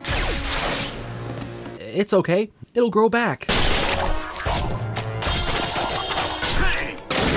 Well, that'll grow back too. He's like the regenerator in Resident Evil 4, because he can regenerate, being able to reattach and put himself back together when he gets blasted and cut up. Echo is a Sonorosian. He's cute, he's annoying, and he can multiply, being able to create high-pitched frequencies so powerful there's almost nothing it can't do because of it, doubling or tripling or whatever, numbering it, because like I said, he can multiply into a bunch of independent clones, thus combining to make a literal wall of sound. Humongosaur is a Vaxasaurian, resembling a big, bulking dinosaur-like build. Aside from just having some very powerful strength, he can either increase or decrease in size and mass depending on what the situation calls for. He's just a giant ball of pure raw power, and is the muscle alien Ben often goes to take care of so many problems they face. Chromastone is a Crystal Sapien, built very tough but also practical as energy-based attacks just bounce off of him. Unless he wants to absorb it, he can just do that. He can then channel that into laser-like beams from any of the protruding shards around his body or from his hands, like a normal laser-firing alien would. He also has a strong connection to another alien species, the Petrosapiens, which is Diamond Head's species of alien. Big Chill is a Necrophigian, who looks like a big blue bat. He's able to fly, of course, as well as creating a tunnel or stream of wind that can lower the temperature and turning things into ice just by touching them. Similar to Ghost Freak in the original series, Ben starts dealing with some weird feelings from Big Chill, to the point where he would black out and Big Chill would fully be in control. But rather than Big Chill being evil, he was just very hungry, and for a good reason, because the big surprise was that Big Chill was pregnant. So Ben, as Big Chill, gave birth, and quickly acted like he wasn't the father and never wanted to speak about this again. How positive are you that you're not her father? 100% positive. You are the father! And that's all I— Brainstorm is a part of the Cerebro Crystal crustacean species, so naturally he looks like what a crab would look like with a neck. The name makes even more sense because of the giant brain he has under his head flap things. He's insanely smart and deals in electricity in a slew of ways. Jet Ray is an aerophibian, resembling this long boy here from the Secret Saturdays, just red and with wings. With those wings, he is the most capable and fastest flying alien in Ben's arsenal. He can also shoot some green beams from his tail and eyes, making him quite a powerful and useful alien for many fights. Spider Monkey is an arachnochimp. Yeah, that makes sense because that's exactly what he is. So with all of the powers that come from a spider and from a monkey, they're both present here, like web shooting and dexterity. Goop is one of the coolest aliens out there. He is a polymorph and is not the goop that is goop, but the little flying saucer control above manipulating the goop. It's a unique idea and a fun design. He could be squashed and splatted, mushed and mangled, but he can form around to handle those blows and re-goop himself together. From there, we get a few more new aliens that Ben is able to use, like Lodestar, a buyout Savartian who deals with magnets. How do those work? But for real, he can cast magnetic fields, magnetic pulses, and can move around almost like flying through his ability of magno-telekinesis. Wrath, this Tony the Tiger looking dude, is an apoplexian who houses a bunch of strength, similar to Humongosaur. His speed is quick and he can use his rage to intimidate foes when they need a proper smackdown. There's also Upchuck, but like a new Upchuck, as there are two separate versions of Upchuck from the Gourmand species. So this new look, the Merc version of Upchuck, is technically new. After all of that, we do get some fan favorites making a big return throughout the show, like Diamond Head, Ghost Freak, Cannonball, and Waybig. And that's all of Ben's aliens. Yup, I didn't skip a single one at all. 1, 2, 3, 4, 5, 6, 7, 8, 9. Except for one, Alien X. Alien X is OP. Basically, he is this omnipotent celestial sapien, and Ben's most powerful alien. But in order to access Alien X from the Omnitrix, he must enter this pocket dimension where he is greeted by two floating green heads, all with their own personalities and representing a different voice. Bellicus is the voice of rage and aggression, Serena is the voice of love and compassion, and then Ben represents the voice of reason. All three of them have to come to a mutual agreement on how they are going to use the power of Alien X before Alien X can do anything. It's a cool concept that comes with a smart limited factor that relies on combining rage, love, and reason, making sure that this all-powerful alien can't be overused and a scapegoat for any situation. Being omnipotent, he is able to warp space, time, and reality, and just in general, do whatever. If he needs to fly, he can fly. If he needs to multiply, he can multiply. If he's 15 years too late to return a Blockbuster rental, he could just go back in time to when Blockbuster was still around and return it, like a good Samaritan. Aw man, he forgot to be kind and rewind. Take back all I said. To go over everything Alien X can do, can't do, and the amount of lore and importance he has from this series, the next series, Omniverse, and beyond, would be longer than this video itself. But regardless, I'll say this, he's a cool concept that comes with a really cool twist, and the celestial sapien species itself has more ties into the next series, Ultimate Alien. So while we took a good look at the main story with an alien force being the hybrid issue, there still was another smaller arc that would wrap up the series. And if I'm being honest, it's kind of a mixed bag in comparison versus the more thought-provoking and complex storyline we just had. It's also full of a bunch of filler-esque episodes, but a lot of them do prove to be interesting and just all around a fun time. Now, there were filler episodes during the first arc as well, so I don't see it as a fault. Some noteworthy episodes of the series include an episode where Ben and Gwen get grounded as Ben gets caught by his parents in a battle with the hybrid and he goes into alien form. It's just silly to think that Ben, who has already gone through all of this stuff at 10 and now 15, is still getting grounded by his parents. It's hard to forget that he is still just a kid who has a curfew and school and whatever else his more mundane day-to-day would consist of, like going to Mr. Smoothie. Ooh, they must have really good insurance. Funny, that reminds me of Megas XLR, where they constantly blew up fake MTV references as a petty joke joke that is still so funny to watch. We also get to see Verdona, or better yet, Ben and Gwen's grandmother. Yeah, so it turns out Max just has a thing for aliens. Like, we already know from the original series his space bed escapades with Xylene, but in that interim, he spent time with the purple magical anodite, Verdona. She comes into the series as a villain for them to deal with, but by the end it runs oddly, but greatly wholesome, where she was just happy to spend time with her grandchildren. So this means that Max's kids all have some sort of alien DNA in them, and now all of their descendants, like Ben and Gwen, have their own special spark, which explains why Gwen was able to conjure magic out of just reading some spells, which is kind of an explanation for the concept of mana, a powerful energy inside of any living organism that some can harness into magic, which Gwen can do because of her connection to Verdona. And through Verdona, we get a look back at her story with Max and see more of him back in his younger days of beating up alien butt and beating up alien butt, if you know what I'm saying. But as far as this next arc, the Ben we deal with now post stopping the hybrid is back to being confident in himself, harkening back to the way Ben was more ego-driven in the original series. He knows now that he doesn't have to rely on his mentors and can take care of stuff on his own. It's a nice return to form for him, but it also feels like a bit of a regression based on him feeling like he was growing on from this attitude. At the same time, it's still fun to see him be a bit of a brat sometimes. So even if it's a bit of a regression,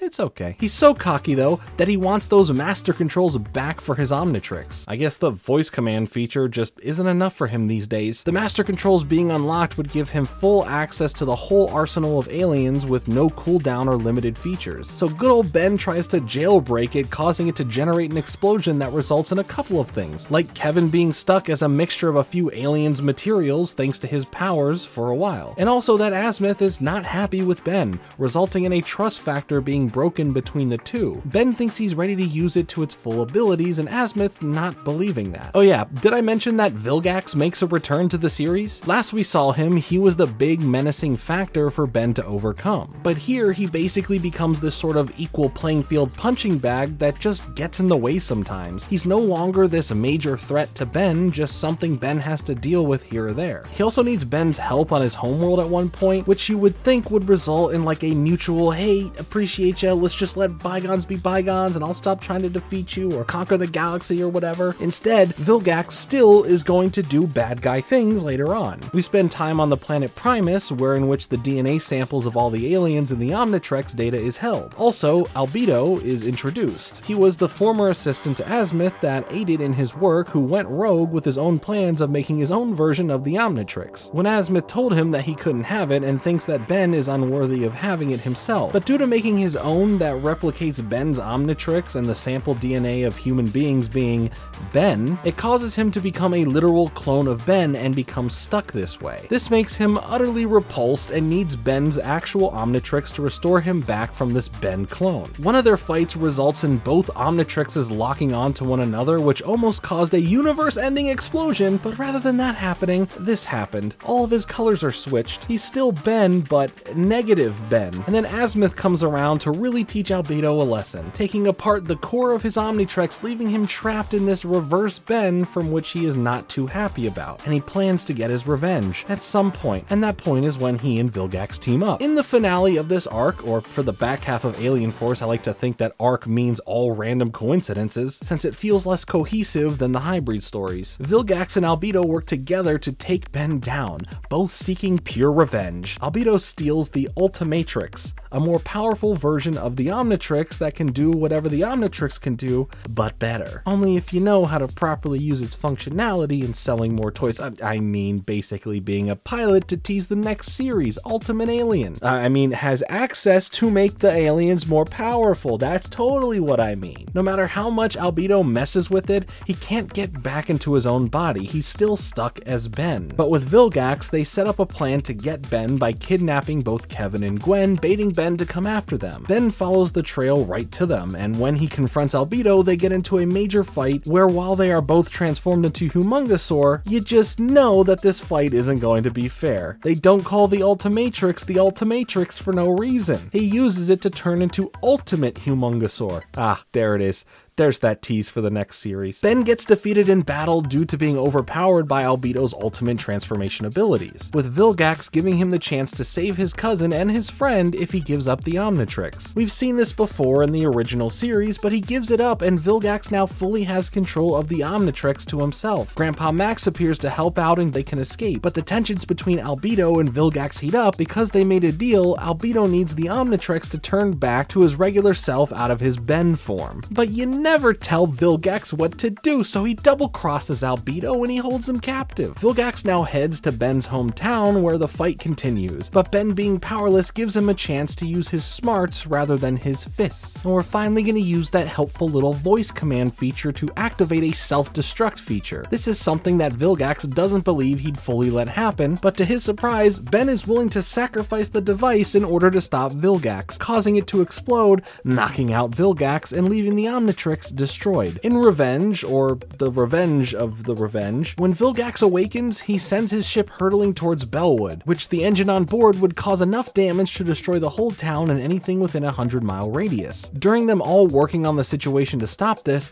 Ben speaks to Albedo and gives him a chance to leave this life behind and to be freed in exchange for the Ultimatrix. I mean, he's already trapped as Ben, might as well just give up this revenge quest too. But when he initially refuses, Ben activates its self-destruction feature and Albedo knows this time he isn't playing around, so he hands up the Ultimatrix, in which Ben immediately uses it to become Ultimate Swampfire. Yep, there it is, more promo for the next series. I'm picking up what you're putting down. He helps finish the fight as they pilot the ship to instead crash into water rather than, you know, a city, a town, any form of landmass really. As they escape the ship, Vilgax breaks it open, allowing water to pour in as he becomes his true form, a weird big old squid looking thing. I'm sure this is totally the last we'll see of him, right?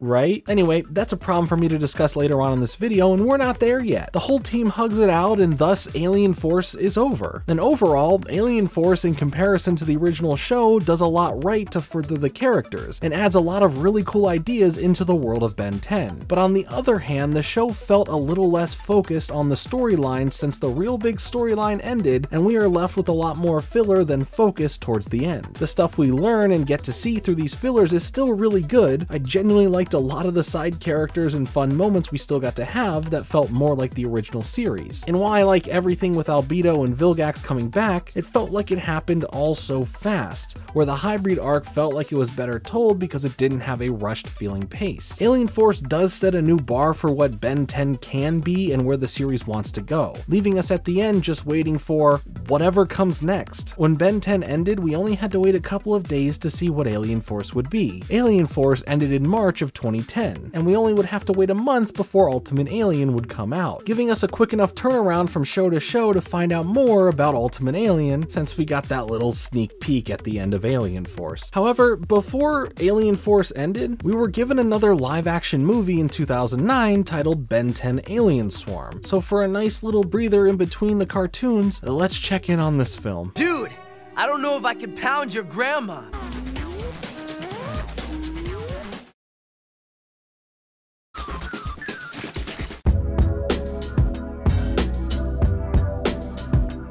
Yup, that's right, Ben 10 is back in the world of live action, now as the older, cooler Ben Tennyson. Premiering on Cartoon Network November 25th, 2009, it came out while the Alien Force series was still premiering. Alex Winter returns once again to helm the film as the director, now with Cartoon Network backing the film a lot more with a bigger budget, mixing that with this being during the CN Reel era, a time in Cartoon Network's history where on a station called Cartoon Network, they really wanted to make anything but, offering a slew of new live-action shows, and of course, what would pair better with that than putting $40 million into a live-action version of their hit cartoon show, Ben 10, one more time. Now, just because the budget may be higher and the same dude is directing the project, that doesn't always equal out to a better film. Race Against Time was a campy but fun ride with familiar characters that gave a lot of fan service to fans of Ben 10. And while that can certainly be found within this movie, it just lacks a certain level of silliness. Instead, instead opting for a more serious in tone, darkly color paleted, and just a tad too overdramatic flair to it all. It really made me think that I was just on the wrong channel. Well, I didn't watch this on TV, that's just an over-exaggeration, okay? We start the film with Kevin and the crew investigating a black market underground alien tech deal where these nanochips are at the core of the deal. The person organizing the deal turns out to be Elena Validus, a new character making her debut in the Ben 10 world that turns out to be a family friend, or at least was a family friend. Her father Victor was the ex-partner plumber of Max who is missing, and she blames Max for that reason, claiming he betrayed him. But of course, what's a secret alien tech deal without a random mysterious third party showing up to cause chaos all around? The secret guy here can clearly control these nanochips, and a fight breaks out where the trio have to start showing off their cool powers in live action. Ben turns into Big Chill, which quickly shows off the budget's effect, where the CGI in the movie, for a TV movie, looks pretty darn good. Kevin starts doing his absorbing thing and Gwen starts using her magical abilities. It's an all-out brawl with a lot of flair from our heroes here. After the battle, they make their way to the secret underground plumber's base with a nanochip to run some diagnostics on it and to learn more about what they are up against, and wow, the base looks pretty sleek. Lots of green in here. Elena follows them to the plumber's base and Max rushes in to make sure that she leaves and never comes back to bother them again. But she just wants some answers. She thinks that Max betrayed her father and wants to find him, and Max thinks that her father betrayed him and wants nothing to do with her as an extension of her father. Ben, however, wants to go out and help her as Max tells him not to. So naturally, Ben disobeys those wishes and decides to run off or motorcycle off with her on this journey. They end up walking into a trap where they are swarmed with nanochip controlled people, and instead of fighting, Ben's watch is on a break and can't take any calls right now. So these two must fight their way out of this trap and escape with as little conflict as possible. It would have been cool to get at least a smaller little alien fight here, but alright. Gwen and Kevin don't initially want to be a part of that, but end up not following Grandpa Max's orders and begin to investigate themselves, trying to figure out the real reason Max and Victor had a falling out. And we do find out that the disagreement they had was over the same nanochips we are dealing with already, as Victor thinks that there is something more sinister about them, and Max just wants him to drop it and leave it alone. So rather than just look into them and run some tests, he just turns his back on Victor and by extension, Elena. Or it could also be for the fact that he was stealing the nanochips when he left. That could probably break some trust as well. Later on, we get this really cool car chase between Kevin's sick whip and the nanochips that have formed into some giant spheres. Yeah, it's spherical! You know, for some nano balls, they are quite large. The car ends up getting flipped over and Ben jumps into action by turning into Humongosaur as he fights these balls head on. The CGI looks pretty good here, and then he completely destroys Kevin's sick whip by using it as a weapon.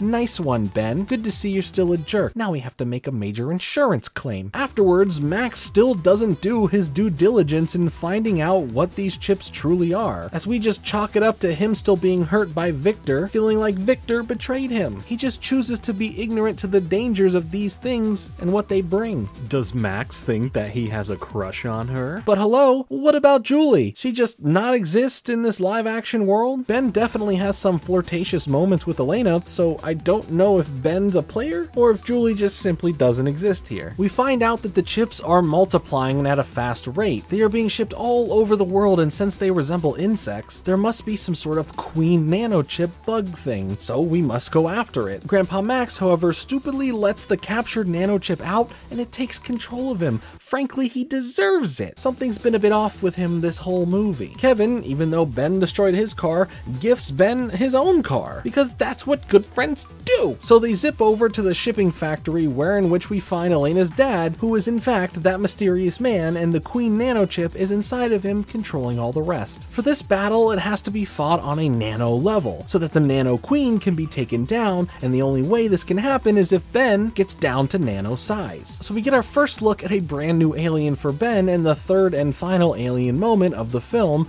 Nanomech. We get to see him another time later on in Ultimate Alien, but this was his first introduction into Ben's alien roster. He can fly and shrink down to a microscopic level, which is perfect for this nano fight. He ends up taking down the queen in this screen vomit of CGI that feels less than stellar in comparison to the rest of the movie. And then the day is saved, just like Elena's dad, which Max gets a chance to right his wrongs with and make up with him. Max also gives Ben the offer of taking over the plumbers, but Ben declines because he's not ready for that, nor does he truly want that. But that's not the first no of this ending. The second no comes from Gwen when Elena thinks thinks that she's a part of the team now. What did you mean when you said we're a great team? You're not on the team. I bet you feel real dumb right now. But there was something that bothered me throughout the film, and I think I can pinpoint this to the off feeling of the way characters are handled here.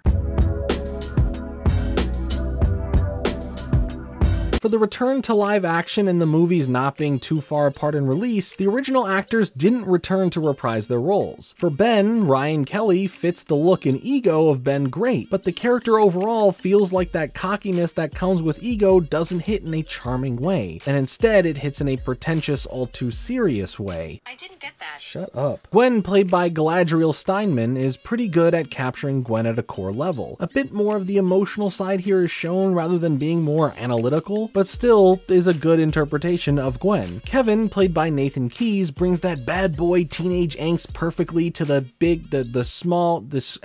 some sort of screen, but it muddled down thanks to the writing that they gave him. His dialogue just seems so underwhelming and not giving anything deeper to say rather than some moody responses. I mean, there was a writer's strike going on around the time, but we'll get to that in a second. Alyssa Diaz is a good Elena. There's not much to base off of her since this was a new addition to Ben 10, but she suffers for similar dialogue related issues, and her just being an emotional hook to the stakes of her father in the film. But I can overlook a lot of that as just a way too serious drama filled fun time. But Grandpa Max, played by Barry Corbin, suffers from the writing in a whole different way. Throughout the whole movie he felt off in terms of how he handled every situation. Why is he so careless in his plumber work? Why is his good-natured spirit now just replaced by a salty old man who doesn't come off friendly or approachable, or even capable of a fight like Grandpa Max would be in the cartoons? It's almost like as if he's a different character altogether. Not just slight little changes like in Race Against Time, but a full complete opposite version of Max here. While we know he gets corrupted and controlled by a nanochip at one point, it almost feels like something was controlling his decisions anyway. Ooh, a conspiracy theory. What if from the very moment when Max's friendship with Victor ended was the work of the nanochip starting to control his actions and laying low as the Queen gets her plans in motion? Or none of that's true and his character is just the worst, and it makes the film so off-putting compared to the rest of the cartoon series and even the last live-action movie's version of Grandpa Max. It's just a weird way to handle it, literally draining this film of a lot of the charm that makes Ben 10 work so well amongst all the action and more serious moments.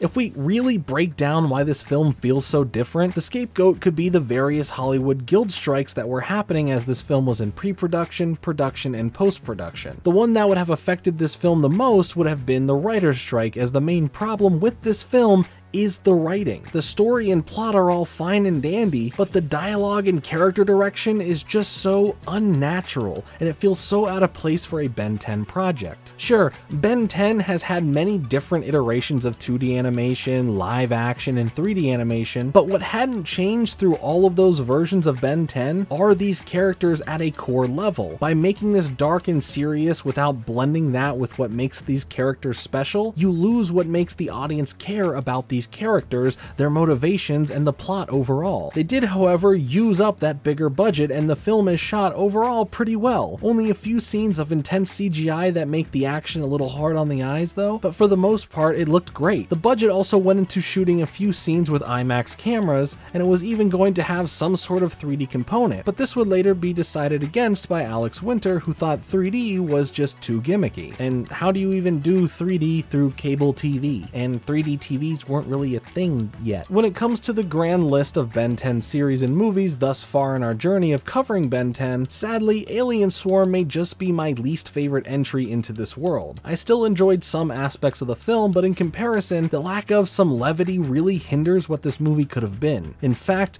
we could have seen a third live action movie from Alex Winters continuing the older Ben story, but thanks to the CN Real era fading out and thinking back on Cartoon Network spending $40 million on the last production, it just never worked out to become a reality. Alien Swarm is for sure watchable and has some really cool action scenes, and some maybe over-the-top moody atmosphere and dialogue comes off as more campy to some, but so far this is easily the weakest Ben 10 entry we've looked at. I'd love to hear your thoughts on it though, of course, but with that being said, we have another set of tales to tell in the older Ben story. Let's take a look at Ultimate Alien. Why are you all looking at us like that?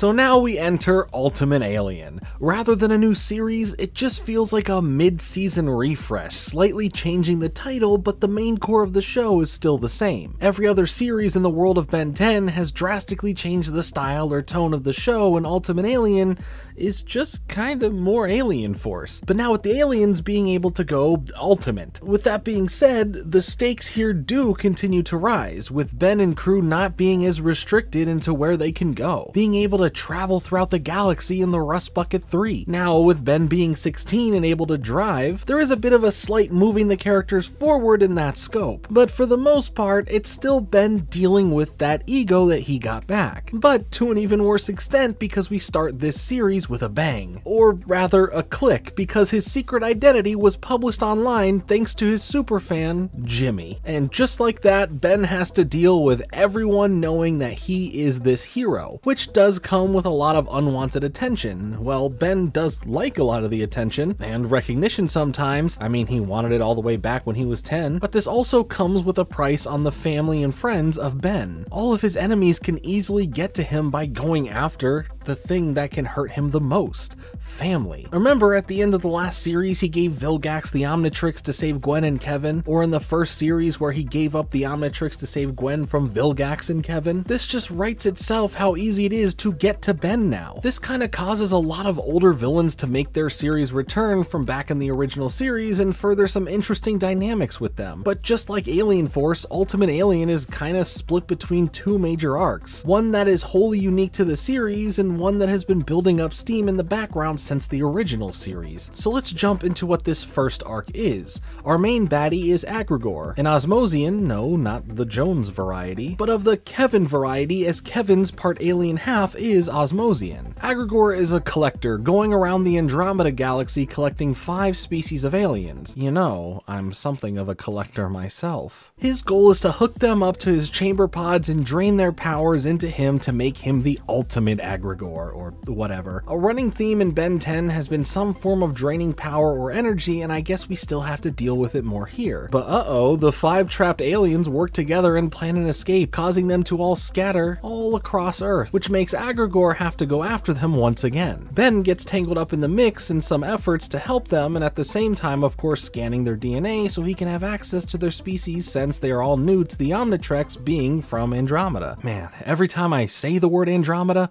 I'm reminded of one of the biggest bag fumbles in video game history. Ugh, disgusting. With help from the plumbers, Ben has successfully been able to get them on their way back home. It's a quick arc, nothing too massive here, is what I would say if Agrigor didn't swoop in, wreck shop, and then proceed to recapture all those said aliens once more, meaning all of that previous work was for nothing. But because of this, we get to know Agrigor's real plans here. Aside from becoming the ultimate version of himself, he is after the pieces of the Map of Infinity, a guide that will lead him to the Forge of Creation where the Celestial Sapiens reside. They are the species of alien that Alien X is sampled from, and he wants to absorb a baby Celestial Sapien. In order to stop Agrigor, Ben and the crew must work together with the help from Azimuth and Professor Paradox to try and collect these pieces first. It's like a nice scavenger hunt race, if it weren't for the fact that they continuously fail at this part and never seem to really get a one-up on Agrigor. This is a good place to point out the characters themselves at this point on the team and where their focuses lie. Gwen, while still being the glue for the team, has more of an interesting story outside of the main story, and I want to cover separately later on. Here, aside from Ben working on his leadership and learning to humble himself, has to learn how to drop the bad part of his ego and use the good that comes out to lead the team. Kevin goes through the most here in the series. Being an Osmosian himself, he feels this natural responsibility to take down Agrigor. We followed his personality growth through Alien Force, where he genuinely cares for Ben and Gwen but still struggles with his old tendencies of the life of crime. While he has done more good than what can be considered bad, this power struggle of absorbing energy is what can be the catalyst to set him back in his old ways. By him absorbing matter, he is able to control his powers in his mind without worry, unlike what energy does to him. Through the events of dealing with Agrigor, this anxious feeling drowns Kevin in tempting him to absorb said energy, fully knowing what could happen if he did, but he holds on strong to not do so. We get our first dose of some timeline time travel when young Ben 10, at the age of 10, comes to work with his older self, older Kevin and older older Gwen. This all being explained as he came through the barrier of the Forge of Creation. Back in the OG series, we gotta look at some possible future timelines that Ben could become, and now with this instance, it kind of teases what we may look forward to in the following series. Multiple Bens from multiple timelines that are not canon anymore to this timeline, but their own timeline. This Ben, however, is the original Ben from the original series, now having to team up with his older self 6 years in the future. His real purpose here serves as a mirror for modern Ben to look at, examining himself and who he was at a younger age. The other purpose is to still think that Kevin is a bad dude, and helps incite one of the biggest problems going forward. When it's time for the big fight against Agrigor, Ben is basically defeated, leaving Kevin as the last resort to defeat Agrigor once and for all. But in order to take him down, younger Ben makes a judgment call to tell Kevin to absorb the energy from his Omnitrix. Hesitant at first, Kevin still does this as it seemed that there was no other way, and in doing so, he becomes the Kevin 11 mutated amalgamation of aliens. Luckily, this was effective in taking down Agrigor. Unfortunately, those warnings and uneasy feelings of absorbing energy came true as he is completely wrapped up back in his younger evil ways. This causes young Ben to gloat about him being right, but my dude, it was your fault. You said, hey, take some of this energy here and finish the fight, and now you blame him for going off the rails? Again, as much as we like Ben, he still kinda sucks. Little gaslighting jerk, send him back to the past. Kevin is now completely consumed by these powers and returns to finish off all that wronged him. From small petty loans of a few bucks to much bigger issues like hating Ben again for making him the way he is, going as far as to vow to kill Ben and Gwen, which adds stakes to the trio's relationship with Kevin over the course of the last series and this series. Ben and Kevin had become a lot closer and more brother-like, while Gwen and Kevin have become a couple, and now even her, the only one who in the beginning of Alien Force can get through to him, can no longer do so. Because of these tensions and these trials of trying to stop him, Ben sees no other way in taking Kevin down than vowing to do the same, and killing him. Grandpa Max offers some advice to Ben, saying that this decision is probably the right one, and would be the easier and smarter move. He does mention, however, that Ben has always come up with another and more peaceful way of handling situations. The conflict here is beyond personal, and the weight that these issues hold on the whole team is heavy. Gwen, being torn up with all of this, constantly tries to stop them from fighting, but to no avail. We learn a bit about Kevin's past as well, the mysterious stuff that happened to him between the original series and Alien Force, where in which he learned to get out of his monstrous state and harness his absorbing powers for matter instead of energy. But when things get too fierce, Gwen makes a judgment call and recruits a familiar face from the last series, Michael Morningstar, who now goes by Darkstar, for help. See, I told you he'd be back later. Before using his expertise though, Kevin, while fighting Max, is confronted with a dude who happens to be his stepdad, Harvey, where we see a little taste of his home life when growing up. It's pretty powerful and emotional, but not as powerful and emotional as the group finally being able to turn him back out of his monstrous state. Okay, I lied. They just go back to normal and we act like nothing even happened. They also got to stop Darkstar from fully absorbing all his powers for evil. I'm sure he'll be back at some point. But before we go into the back half of Ultimate Alien and discuss the other really cool stories and major final arc, let's take a look at the Ultimate Aliens. Now, to go over every returning alien would literally take forever, as there is a good mix of aliens who return, or at least are there, but they're never used. So let's just look at anything that debuted within Ultimate Alien, and of course, the Ultimate forms themselves. Ultimate Wild Mutt, he just becomes all red, and sharp. He's way more aggressive than just plain old Wild Mutt and can even speak now, so there's that going for him. Ultimate Cannonbolt just really gets some new armor over the top of his yellow spots, making them look silver. Oh yeah, he has these spikes now when he rolls around, so that's pretty cool and powerful. Ultimate Spider Monkey takes our lovable mixed Spider Monkey Man and turns him into this large gorilla that is hoisted up in the air like Iron Spider. He's also purple now, which is slick. The ultimate form here is a bit of a leap, but hey, he do just be chillin'. Ultimate Echo sees this little dude as a good bit taller, which allows him to have a lot more of a powerful sonic wave attack and can have the discs on him fully be controlled on their own. And he kinda just looks like Seismitoad from Pokemon. Ultimate Big Chill can now use fire abilities alongside his ice abilities, donning a spiky and cool red look with no noticeable growth in size. This one is definitely more powerful and speed based rather than anything else. Ultimate Swamp Fire becomes a whole lot stronger at the cost of speed. But who can complain when instead of fruit or berries growing off you, you essentially get some grenades. To boot, his flames are even hotter than before. Ultimate Humongousaur is just amped up Humongousaur even more, and coming in at twice the size of him as well. He gains a bunch of armor on his back, knuckles, and tail. He just looks like a grumpier Hulk with a tail. Ultimate Way Big, of course, comes with some big style. Being the most powerful alien, well,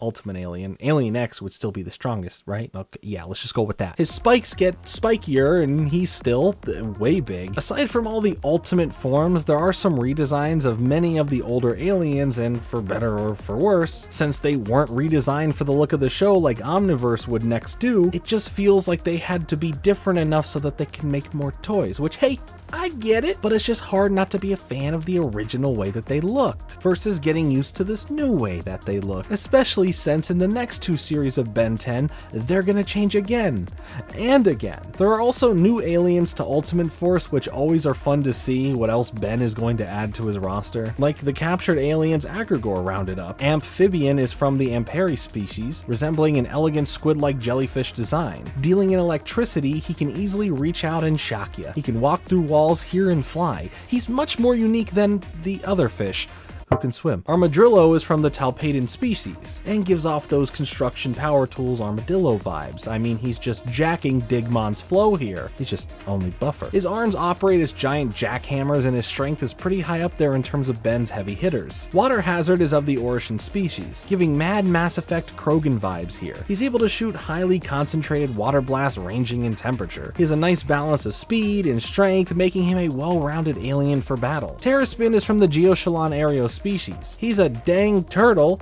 and I like turtles. He's really cool and maybe one of my more favorite aliens ever. He can shoot out tornado-like gusts of wind, he's bulky and strong, plus his flippers become like knives when he's acting like a Beyblade. NRG is from the Pripiatosian bee species, having another one of those fun names. No, I did not say his name is Energy, I said his name is NRG. Get it? Just like XLR8. Anyway, he's basically a furnace. Well, inside the furnace, he's this bright red radioactive being who just wants love. I added the love part. He just looks like he needs a hug. But if you're gonna do so, please bring your radioactive suit and your Geiger counter. Between that and his use of lava from underground, he's a big bulking tin of pure red hot lava butt kicking. Yeah, that is an actual sentence I wrote. Chameleon is from the Merlina sapien species, and this purple spotted lizard can blend into his surrounding, becoming invisible, and can climb things very quickly and very well. Clockwork from the Chronosapien species is an egg timer, and when the timer is up, you get served a knuckle sandwich. I can't tell if that's a good joke or I'm severely sleep deprived trying to put this video together. The world may never know. Fast Track from the Citricaya species is another blue speedster. That seems just a tad too redundant here. What do you want me to say? He runs fast. Accelerate runs fast. He looks cool, if that's a plus I can say. Jerry Rig, a Planchahole species, is literally a little devil. Look at him. How can you not love this little old man looking gremlin? But staying true to his name, he can get up in some machinery and then just rip it all back into its basic parts. He's a quick and strong little dude, and we respect him here on this channel, even if we can't pronounce his species name correctly. Eatle, an Orictini species, is like a beetle, if that beetle had a menacing sharp metal bite. He can eat pretty much anything and can convert what he eats into a form of energy. Now, this time I said energy, not NRG. Anyway, he's pretty quick, and his head can be used as a good strong source to run into enemies. The new aliens in Ultimate Force are pretty cool, but we start to run into this problem of needing to create new aliens for both purposes of toys and to try to keep the show fresh and interesting. But while Ben can access his older aliens whenever as well, we run into a problem where newer aliens just become slightly tweaked versions of past aliens, either having straight up the same abilities or having those abilities and a lot more to offer, making the other classic legacy aliens feel obsolete and less effective for battle. But again, I do like a lot of the new aliens and what they have to bring to the table, especially Terraspin. I just love big turtles.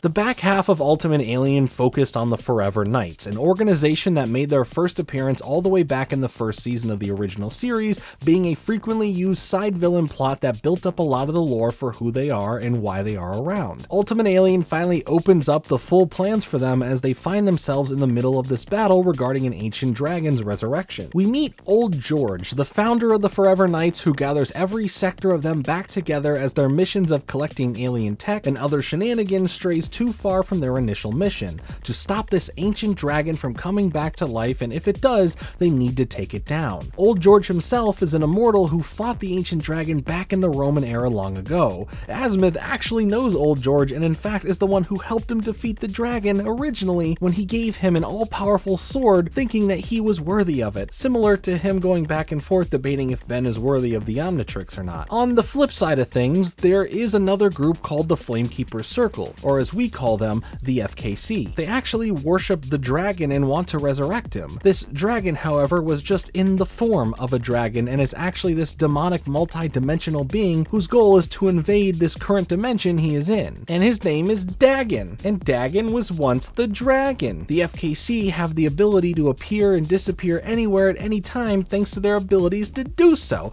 I can't explain the science behind it, but it sure looks cool. At one point, they end up trying to recruit Ben to their side of the fight, but all it does for Ben is expose that the piece of Dagon that they claim to have is actually just the real version of Vilgax from when we last saw him at the end of Alien Force. Vilgax is actually just using the FKC as a form of harnessing the power of the Dagon. Once the Dagon is actually released upon the world, Vilgax is able to absorb him and essentially he becomes one with the Dagon. Azimuth makes a choice saying Ben is worthy of the same sword that defeated the Dagon before, but Ben suggests that Old George be the one to finish him, which he shouldn't have done.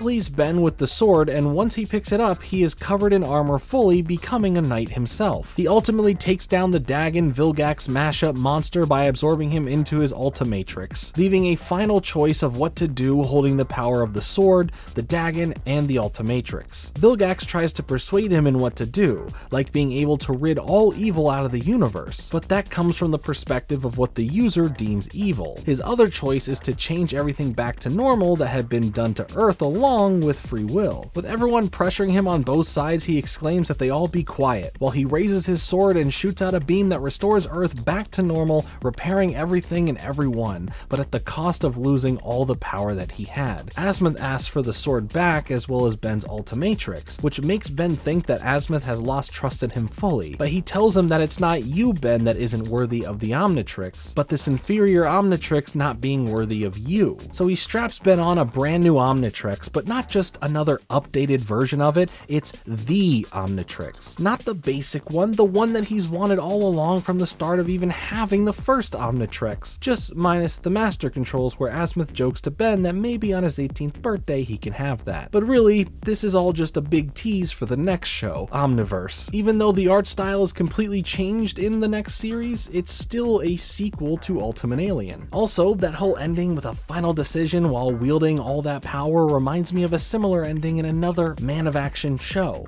Generator Rex.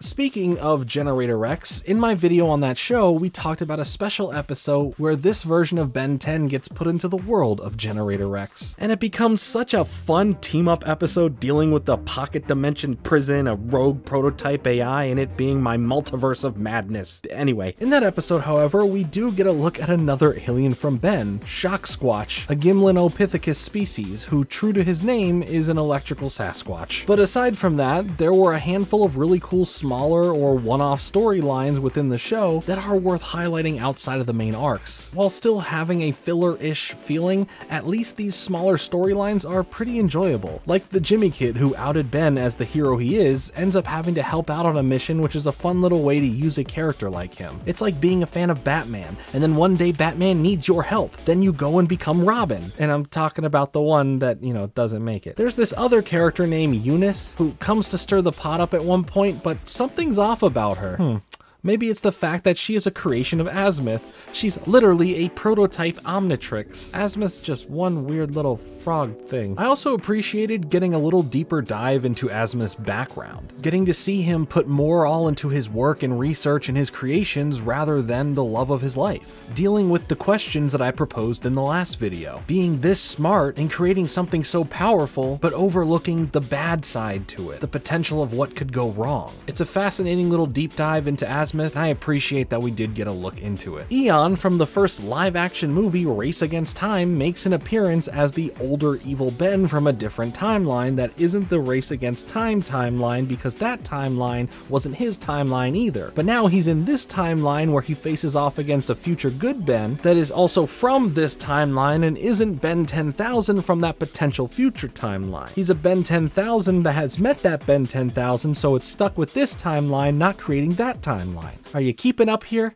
Let's check the whiteboard. Yeah, that's about right. We see other characters from the second live action movie, which we just talked about, Alien Swarm, which include Elena and Victor Validus. Just cool to see live action movie characters actually become cartoon characters. We still get a lot of Ben's relationship with Julie here, and now he struggles with having a relationship and dealing with, you know, all the universe saving stuff. We get to learn a lot of lessons for Ben through these interactions, making the time spent with her worthwhile for the viewer and these characters. Also, you all remember Albedo? The evil Ben clone we talked about from Alien Force? Well, he's still trapped looking like Ben, so without powers and now knowing of Ben's new fame, he tries to cash in on this by pretending to be Ben and putting on shows. Part of me says that dude kinda sucks. The other part of me is proud of his hustle and getting that bag. There's also this moment where all of Ben's ultimate alien forms escape from the Watch and try and kill him. It's really reminiscent to the Destroy All Aliens movie when Ben in a dream sequence fights his escaped aliens. I say reminiscent in a sense where that Destroy All Aliens movie is about the young Ben 10, and I watched and covered it as a part of the young Ben 10 stuff in the last video, but the Destroy All Aliens movie would premiere after Ultimate Alien. So maybe the better phrasing here would be that Destroy All Aliens has a scene that is reminiscent to this moment in Ultimate Alien. Yeah. Whiteboard, same. I also really like this mini arc we get with Charmcaster, which if you remember is this rival character to Gwen. Although for this storyline for her, she's not as rage and vengeance filled towards Gwen. She's on a mission, and that mission is to go into the Ledger Domain realm, defeat this magical entity, and resurrect her father. And when she actually does do that, the father says, "Hey, why, that's stupid, I don't want this," and reverses everything that she worked for. He goes back to being dead, all the people and creatures that she have killed all come back, and I can't even imagine what that does to a person. And luckily I don't have to, the show shows me. And through this she ends up becoming true frenemies with Gwen, and later on when Michael Morningstar comes back Darkstar comes back, excuse me, she gets herself into this entanglement with him as he is seeking the ultimate power that she can give him, as Gwen tries to warn her about his real intentions. But those come out anyway. Charmcaster takes care of business and just needs some time alone to process everything that's gone on in her life and to find herself. It's a lot of lore and character building, and I like that we do get to focus on some smaller side characters like this every now and then. At the end of the day, this series had a lot of fun here that made the downtime between the major arcs a nice breather in between the larger and longer narratives. Plenty of callbacks and old characters make their way into the series, whether silly or serious. They were, for the most part, really crucial in world building and character building a lot of the more deep-rooted lore within the Ben 10 universe. Something I appreciated, and I'm sure big fans of Ben 10 also really appreciated. From Ben 10 to Alien Force to Ultimate Alien, the journey we have followed with Ben growing up as the multi-savior of the universe has been a wild ride thus far. From humble beginnings of a road trip to intergalactic space adventures filled with thrills and mystery, Ben 10 has felt like a thought-out, well-written sci-fi action show that has a lot of heart, emotion, and thought-provoking baked into the deep characters and intensive lore. The more you watch, the more connections you start to find. I think doing this series in succession, watching every episode and movie of Ben 10 ever, is a lot to consume, but you remember so much more and are able to follow along and piece so much more together. If this were airing weekly and as spaced out as they were, along with the limitations of cable TV and catching episodes in order, it does seem a bit daunting and could be confusing at some parts. Sure, there are plenty of episodes to just jump into and you'll be caught up, but on the other hand, there are so many episodes that rely on surrounding episodes to fully paint the picture of what's going on. So in hindsight, watching everything in a binging fashion made this a lot more easier to digest and fully enjoy, but that's just me.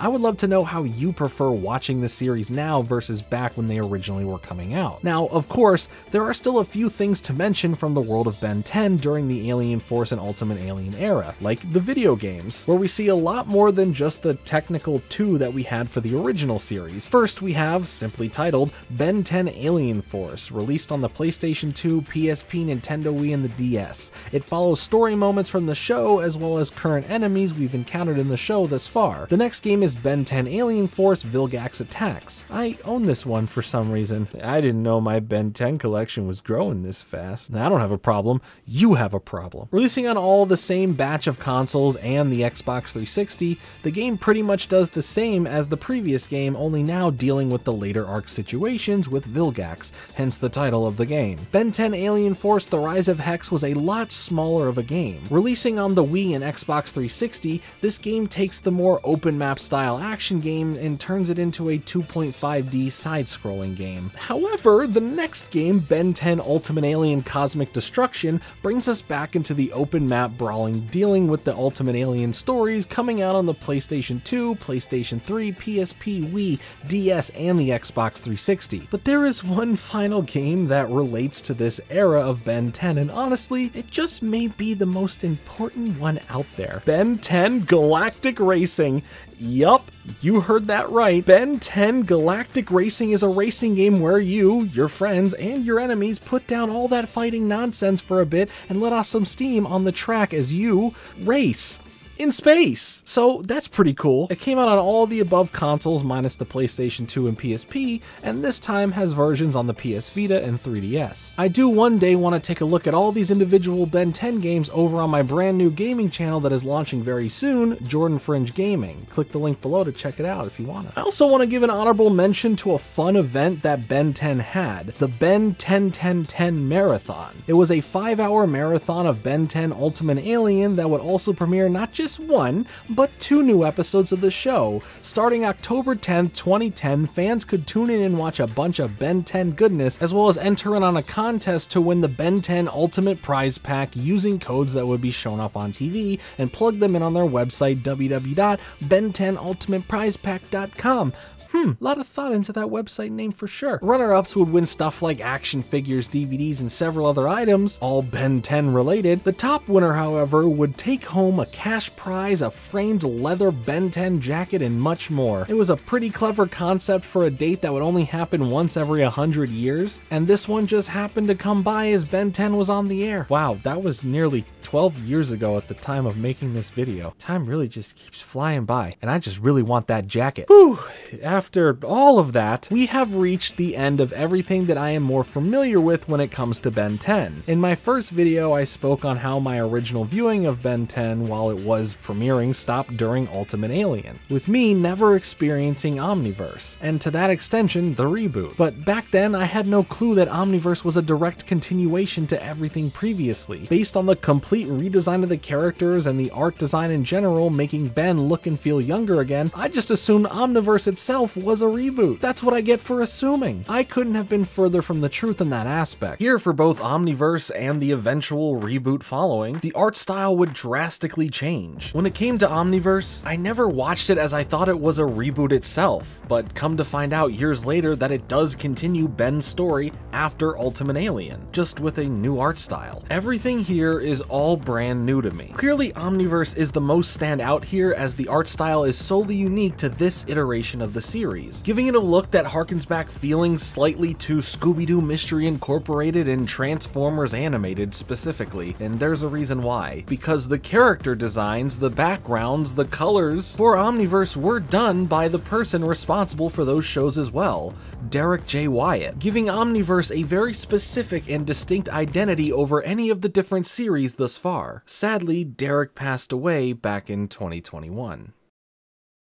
Already personally being a fan of Scooby-Doo Mystery Incorporated, I am highly looking forward to Omniverse and what it has to offer, and enjoy the new look to the show, which for everything we've already been through in the Ben 10 universe, looks to be a fun ride. So let's explore the final part of Ben's story, as well as the direction the show would take later on with the reboot, as well as what is next for Ben 10. Anytime, guys.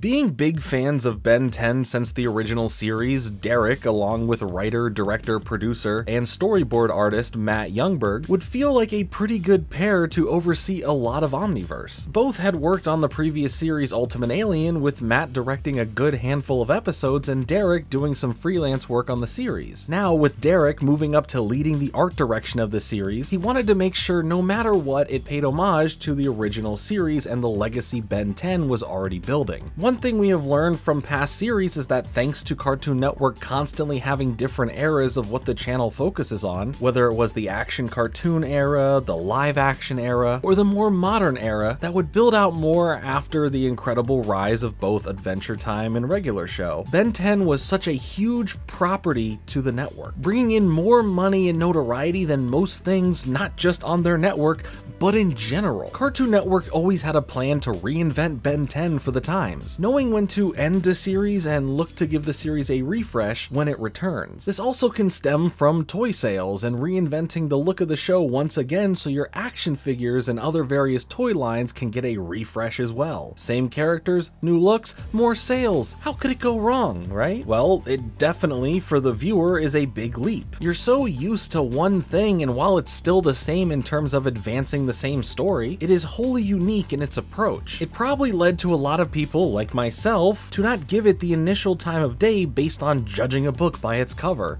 and thinking it's something else entirely. I got several comments on both of my previous Ben 10 videos mentioning similar experiences falling off of the series at this exact point. Omniverse, however, is such a large addition to finish off the Ben 10 series, and a surprisingly nice, well thought out, and well executed sci-fi finale that left me having a larger appreciation for Ben 10 overall. Premiering on September 22nd, 2012, lasting for 8 10-episode seasons, ending on November 14th, 2014, Omniverse is a bold and exciting end that gives fans of the series a payoff that may retcon a few things for the sake of telling the story the size of the universe, nay, the multiverse. Say goodbye to Daddy. We start off Omniverse not far after the ending of Alien Force. Just kidding, we have a flashback first to young Ben 10 fighting Malware, an important villain who isn't impressed with the big savior Ben Tennyson. But when Ben turns into Feedback, a brand new alien, he seemingly easily takes him out. Then cutting back to 5 years later as Ben, Gwen, and Kevin are chasing down Zombozo. After also easily taking him down, Gwen and Kevin tell Ben that they are leaving. Gwen is heading to college early and Kevin is going with her. Ben at first tries to play it up that he can handle things on his own as an alien force of one, letting his returned ego take over his attitude towards them leaving. He continues this one-man army after visiting the Plumber base under Bellwood, when an alert calls for attention and in a very cocky way tells Grandpa Max that he doesn't need any backup. He's him. I'm me! Yeah, that's what I said. Ben arrives at what seems to be a crater where a building used to be, as we see him being watched ominously by a mysterious figure. I mean, both of those things go together pretty well, I guess, as we will come to know that this is Kyber, the galaxy's greatest hunter, who has his eyes sought after Ben. Along with him is his mechanical canine, Jimmy Neutron Goddard.jpg, I'm sorry, Zed. When he sicks Zed after Ben, she transforms into a raging rhino-like alien as Ben gets the wrong alien to come out of the watch like usual, nothing new there. Zed backs off as Kyber knows that Ben 10 will be his greatest catch to hunt down, and this is definitely not the last we'll see of these two, as we further will learn of their goals and reasonings for going after Ben. Through this little fella here, we learn that some other aliens are offering protection to these aliens and their businesses for a fee, but if they don't do that, then they are the ones that these aliens and businesses fear. Yeah, there's a literal alien mafia racket going on. As Ben investigates other businesses about this, Ben sits by to see how this racket is run, and once there is definitive proof, Ben sizes up the troublesome trio. And not before this other mysterious dude gives him some food to eat in every condiment you can ever want. What a nice random stranger that won't be a major surprise in just a few minutes. Once the battle starts, there is a lot of damage being dealt to the store, even though Ben is supposed to be the one helping them out from that not happening. The group end up placing a bomb in the store and running away after Ben becomes Ben again. But just in time to save the day is this guy. Who is he? Good question. Oh, yeah, that's Rook, a highly trained and skilled plumber sent by Grandpa Max to aid Ben on this mission and become his new partner. Ben, however, keeps his attitude about being a lone wolf and tries to keep rejecting Rook from being his partner. But Rook's good nature keeps him around to help Ben and to constantly feed his ego. He's also got this really cool weapon called a proto tool. It can literally do just about everything, from being a blaster to a bow to a sword. Heck, it can scan QR codes and help you find parking in a crowded city if you really need it to. Oh, and then Ben turns into Blocks, a Lego Mega Bloks looking dude, as they take the bomb that they can't defuse outside and accidentally, or I guess not so accidentally, fling it into an abandoned building. But what it opens up after they chase the bad guys underground is a whole city underneath Bellwood called Undertown. Surely that was the best name that they can come up with, but the other options were pretty good too. As the chase heats up, we see just how skilled at this plumber stuff Rook is, showing up Ben's clumsy nature with finesse at every encounter, and an all too serious attitude that makes him very kind and unaware of Ben's sarcasm. Lo and behold, that Kyber dude is still after them, sending out Zed once again, as she is now transformed into another beast. Something's pretty special about that dog. I wonder what it is. Saying that as if I wasn't going to answer that shortly anyway. After she gets called back off once again,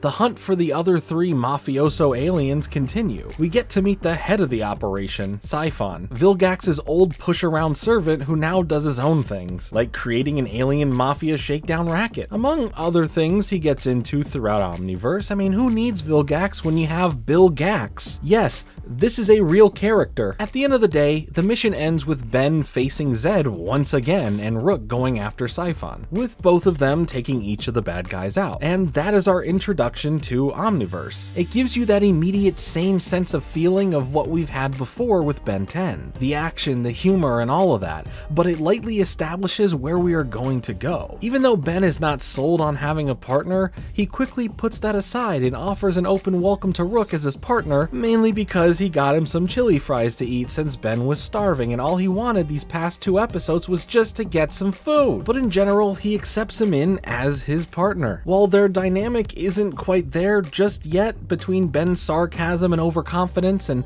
Rook's more serious and take what you say literally personality, or I guess lack thereof personality, but that's why there is a whole series ahead that would build upon their relationship as partners and become a better unit overall. We also get to see a taste of some new aliens as well, as a majority of the Andromeda aliens from Ultimate Alien Ben ends up using on accident for some reason. I mean, it's cool to see him again, but out of all the aliens, we get back to back to back to back these specific aliens, none of which came in handy for the situation, by the way. Except for Terraspin. Turtles are the best. Now, as opposed to the usual 2 or 3 larger story arcs, Omniverse features several that by the end of it all kind of focus back on one central plot. But before we go through this journey, let's talk about the new aliens of Omniverse. Wow! My turn. My turn.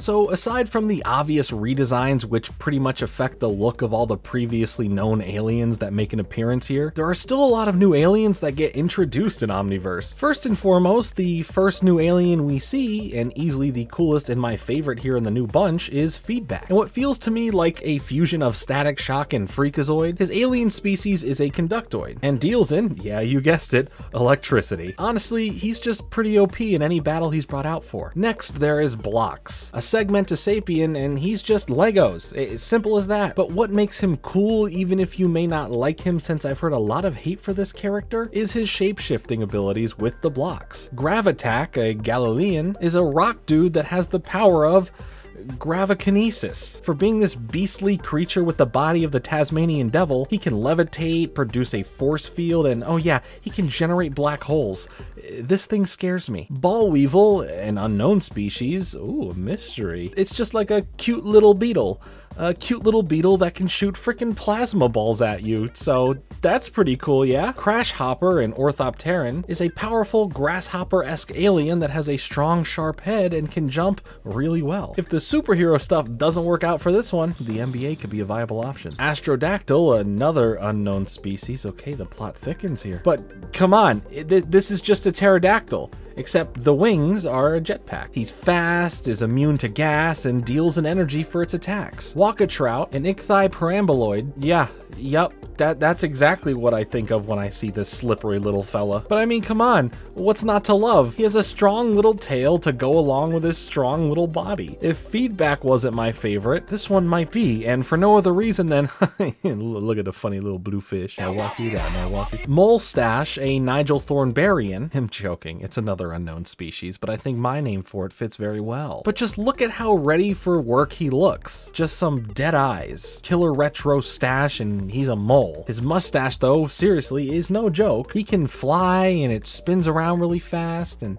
I don't know, he's cool. Pesky Dust, a Nemuna, is a little fairy that can enter your dreams and understand the secrets that you hold. Listen, Tim in Philadelphia, we all know what you did, and you won't get away with it. Kickin' Hawk, another unknown species, but you know what? I'm grateful for that because some of these names are getting really rough to pronounce, okay? Kickin' Hawk is a hawk that can kick. Not much more to it, honestly. Toepick is another one of those species unknown, but like, what do you call this? An ogre? Are we going to get kicked out of a swamp? Well, it does have a very scary face under that face city belt, so at least it has that going for him. Vampire, a Vladit, looks like if you mixed Batman Beyond and the Joker into one character. He can hypnotize people. Whoa, why do I have this sudden urge to make chicken sounds? Gut Rot, a species unknown, has an upset stomach. He makes gas, okay? There's no other way to put it. That Mr. Toot Suit here sharts around the galaxies, saving them from evildoers while evil is brewing in his own tummy. Atomics, species unknown, is a walking natural disaster, and at best, a Dragon Ball Z reference. Bullfrag, an Incursion, reminds me of a Battletoad, cause he do be a very leggy frog, and he's got a long tongue. Last but not least is the Worst. No, for real, that's his name. The Worst. An Atrocian, the name fits. This dude is just in his underwear, and he's doing the whole Steven Universe belly button gem thing, and apparently, on top of all of that, he's indestructible. Neat.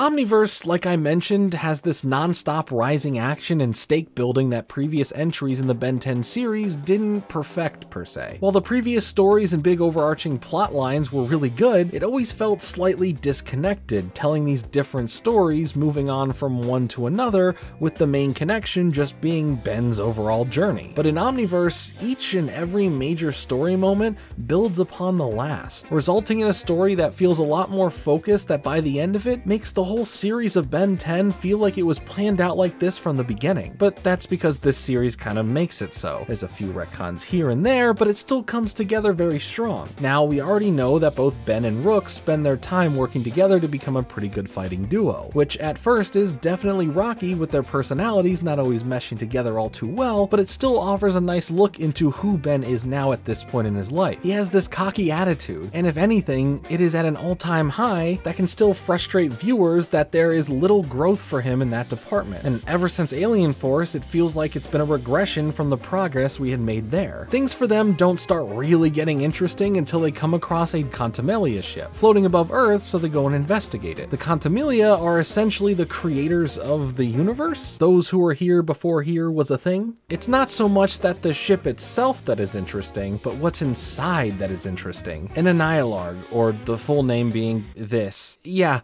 I'm not even going to try and pronounce this one, but it's a device that can create or destroy universes. Anyway, they aren't the only ones there, and plenty of others are after this device as well, leading into an extensive fight all the way back down to Mr. Smoothie. Man, this place just can't catch a break, ever. In the final moments of the battle for the device, it gets activated, and with no way to stop it from going off and destroying the universe, Ben transforms into Alien X, who now looks like the Crimson Chin.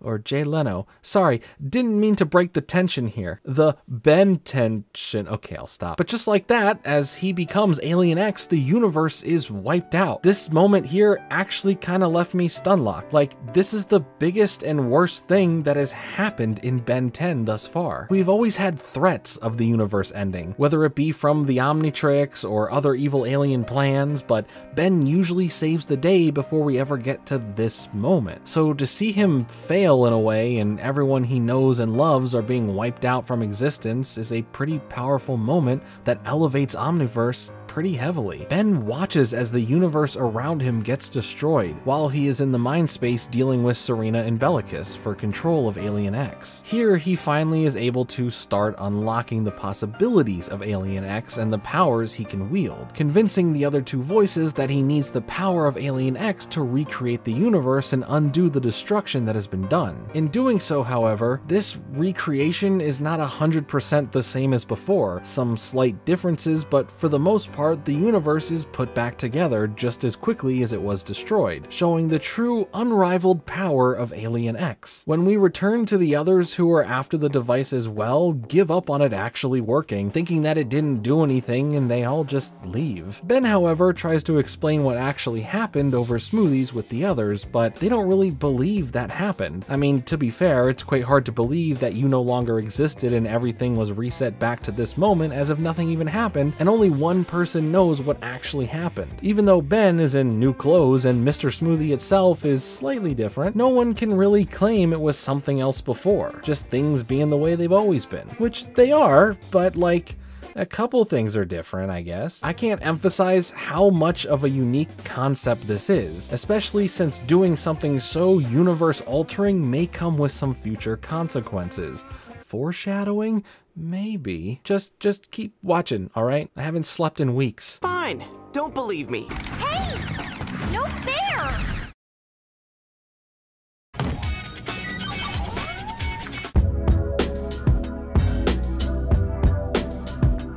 You remember this guy? Or thing from the 5 years ago flashback to the younger Ben 10? Well, he's back now and he doesn't just want the Omnitrix anymore, like every other villain in the series, but this time he wants to take down the creator of it, Azimuth. He also has help. That help is in the form of Kyber. Oh, hey look, he's back. I told you we'd revisit him and his dog. Also, there's this dude, or doctor, excuse me sir, I didn't see the PhD, but yeah, this is Dr. Psychobos. Together, these three completely just wreck shop. First, this doctor here and Malware were able to create the ultimate defense against the Omnitrix, the Nematrix, a device that Kyber uses with his dog Zed, or his other pet, a Penuncian. What it does is transforms them into the literal predators of the aliens within the Omnitrix to counter Ben's squad of aliens. I mean, just look at these. Some of these are menacing, and some are just whatever the heck this thing is. This whole concept just makes the battles that much tougher for Ben, since these predators are direct species that go after the species of aliens Ben has in general. But why is Malware on this warpath? Well, before we meet him for the first time at the start of the series, he originally was born different from other galvanic mechamorphs, giving off a yellow appearance and incomplete compared to the others on his homeworld, Gavin B, a moon that orbits Galvin Prime, aka Galvin Mark II, aka the home of Azimuth. Through his differences, Malware was promised by Azimuth that he would help fix him, but we all know Azimuth is a busy guy and his priorities usually lie elsewhere from smaller individual needs, leading Malware to become angered in the wait time, thinking that Azimuth only sees him as this failure of design and will toss him aside and forget about helping him. He finds a way to Galvin Prime and confronts Azimuth for the cure, but when Azimuth turns him down, he resorts to kidnapping his assistant at the time, Albedo. you know, before he was a Ben clone, but he brings him back to Galvin B, forcing him to use the cure that he also took with him to help him. Only problem is that the cure is unfinished, and Albedo was still good here, so he sabotages everything to take out Malware, but all it ends up doing is making him more powerful than ever, changing him into his red look and making him a powerful mechamorph. So like, in a way, he was cured from his weaker, frail state. From there, he tries going after the Omnitrix to become the combination of the two most powerful things Azimuth ever created. But during his fight with Ben back at the beginning of the series, he was able to get a partial DNA sample, which would be the next best thing, as here is where the PhD man himself, Dr. Psychobos, comes into play. Already having a dislike of the Galvin race, it was a no-brainer for him to help out and team up with Malware to create their own version of the Omnitrix,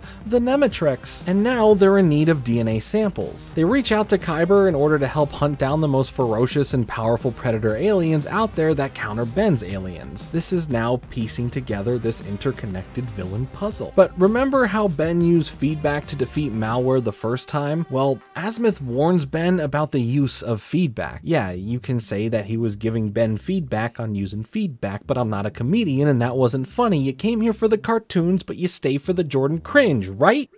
Right? Whatever. Feedback is ultimately hurting Ben's ability to use any of the other aliens. But in comes Malware for a surprise attack like a computer virus. Okay, yeah, well his name makes a lot more sense now. He essentially pulls feedback out of Ben's Omnitrix, leaving Ben with the new ability of no longer using feedback. Wow, that's not a very good power at all. Aside from that, let's cut to Malware, who exacts his ultimate plan by heading to Galvin Mark II. While Kyber and Doc Crab over there are keeping Ben and Azimuth busy, Malware literally blows up the moon, this being his own homeworld moon, Galvin B. And now he's able to absorb this power, becoming this giant hulking monster of Mechamorph, and Ben can't defeat him. He's basically powerless. Even Way Big can't take him down, resulting in Malware absorbing Ben inside of him. While things are looking pretty grim for Ben, during this time inside of Malware, he is able to come to a realization and come to terms with himself, specifically over the loss of feedback, which was kind of like his favorite alien. I mean, just look at him. He truly just is the best. Here, Ben is able to restore feedback fully into his Omnitrix, so when he bursts out, he is able to actually take Malware on with an alien who can finally do some real damage, resulting in Malware being defeated. But his remnants may, dare I say,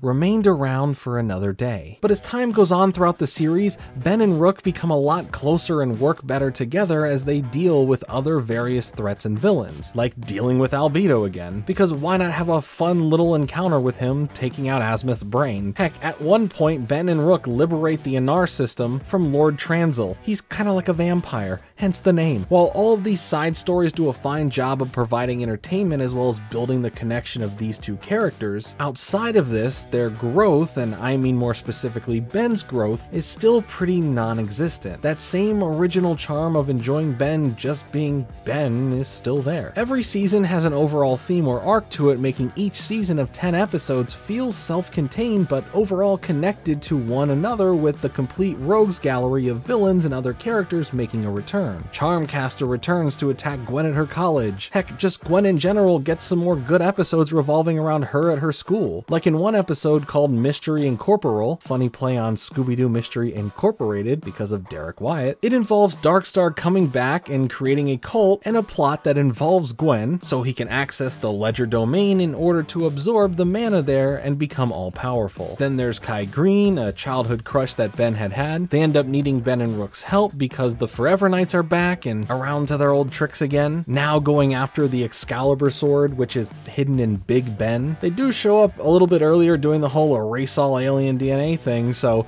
even after what happened in Ultimate Alien, nothing's really changed. And speaking of the previous series, what happened to Julie? Well, her and Ben broke up, all because of some heated gamer moments while on the phone with Julie, with her misinterpreting what he's saying, and Ben not being aware of what he's actually saying. So now they're just friends. Good for you, Julie, you deserve better. Like Dean 15. Who is he?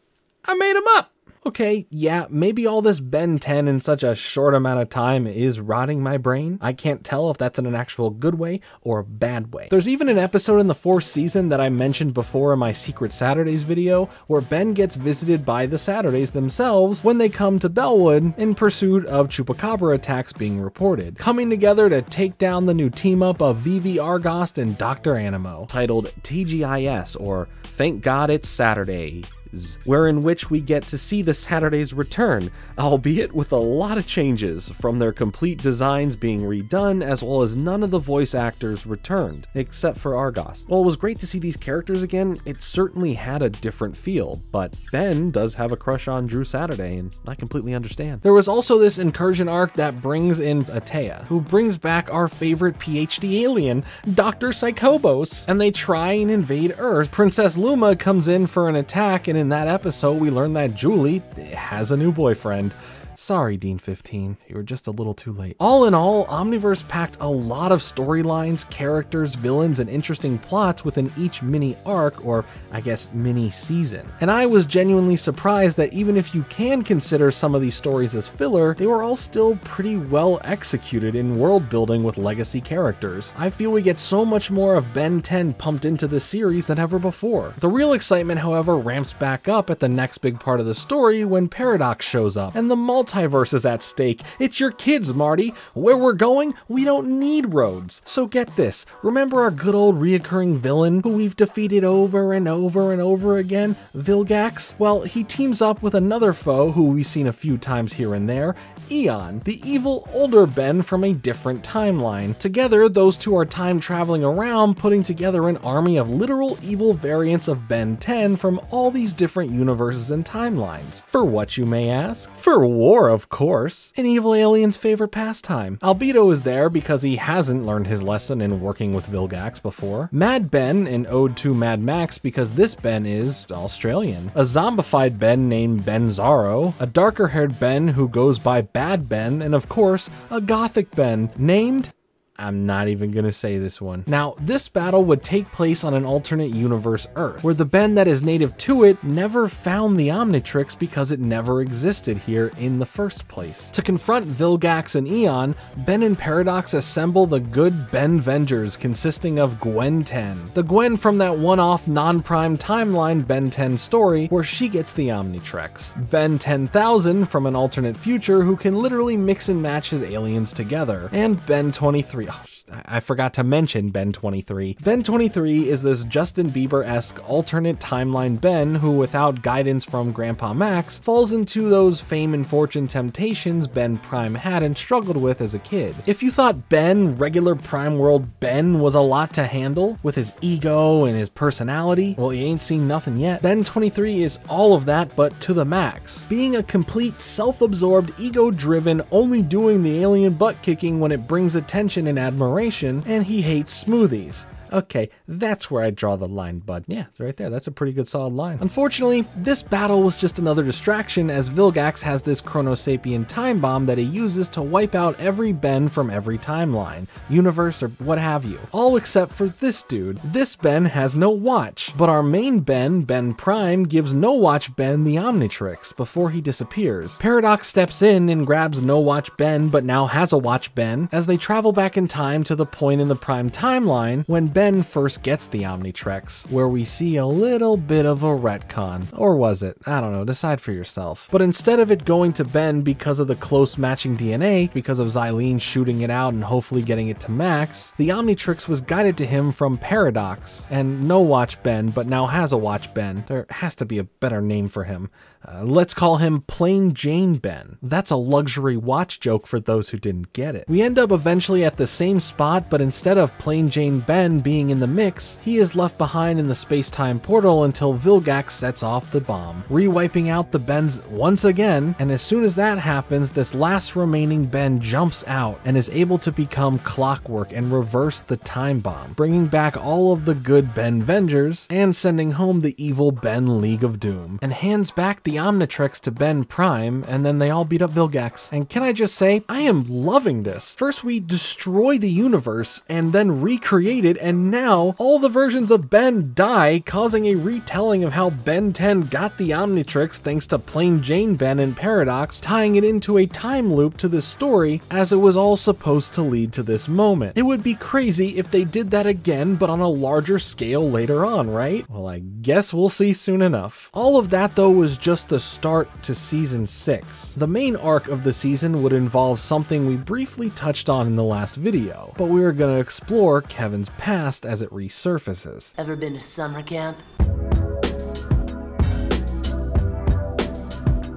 Okay, I wrote that pun before realizing that the title of the first Rooters episode is the same name. Parallel thinking, joke thief, who knows, but we're moving on. The Rooters themselves are a former Special Operatives division of the Plumbers who created a separate faction all their own. Their main goal is to blow up and act like they don't know nobody. Their main goal is to eliminate Ben 10 as they believe he is not worthy of the Omnitrix, and he could be a major threat to the universe itself. However, the main person of focus here is Cervantes, the leader of the Rooters, who eventually runs into a young Kevin who has just stabilized his powers and uses his powers that he finds unique in an effort to literally take Earth children and fuse them with alien DNA to become some form of hybrid, thus creating the group known as the Amalgam Kids. He sort of tricked them into joining this secret ops group, advertising it as a haven for those who feel like outcast or have no family to turn to for help. He knew that he can morph these kids into hybrids by turning himself into one. Yeah, that's why he's red now if you haven't noticed. Manny, Pierce, Alan, and Helen, who we've met in the previous series, all are here as we learn how they fully become the way they are. They would be sent on dangerous and morally messed up missions that Kevin put in perspective for himself, knowing that this was beyond the more juvenile and petty crime he was into.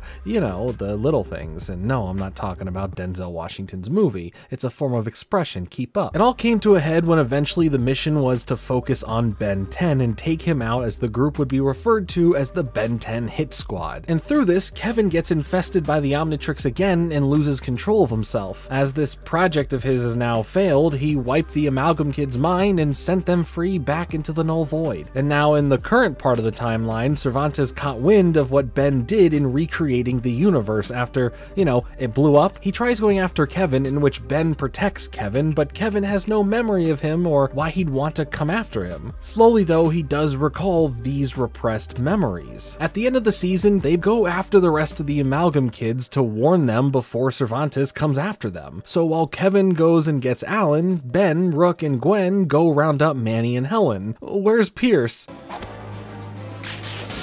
Ow. Oh yeah, he died last series. Kevin wants to put an end to all of this, so in facing down Cervantes with Ben and the rest of the team following suit into the Null Void, Cervantes uses his controlling powers to make the Amalgam Kids fight for him against Ben and the others. But Kevin wasn't controlled yet. He eventually is persuaded by Cervantes based on the evils of Ben from their past, and Kevin transforms back into his monstrous form, ready to face off against Ben and the others. Eventually, however, after some pretty convincing fighting that ends up leaving a permanent scar on Kevin's chinny chin chin, and chasing around the group, Kevin was never really persuaded and instead is in full control of his powers in this form now. He only was doing this to get close to Cervantes in order to strike him at the perfect moment and release control of the Amalgam Kids, and after defeating him, they leave him stranded in the Null Void. Man, karma really is hitting this dude hard. It was a nice little arc to finally get some more information on Kevin's past, learn about how these kids became these alien human hybrids,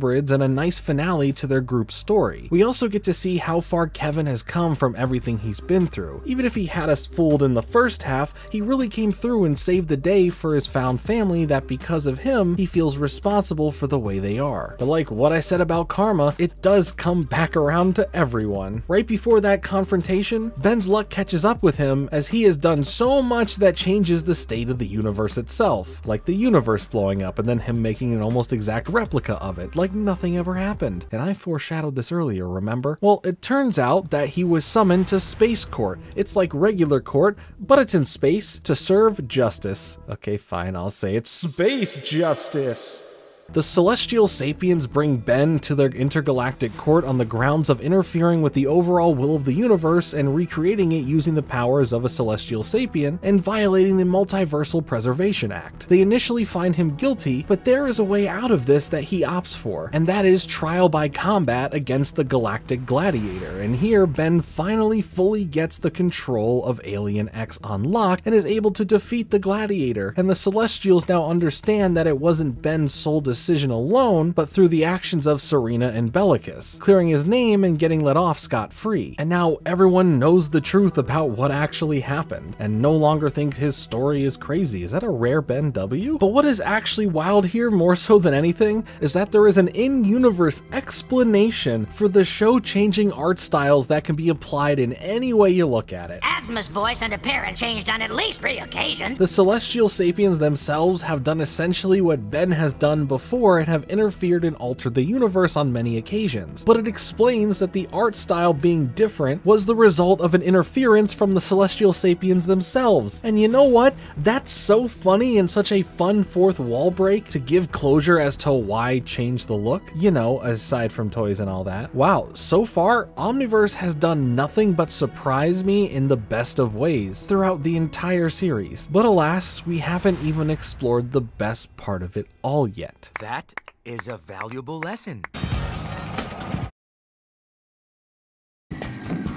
Last door on the left.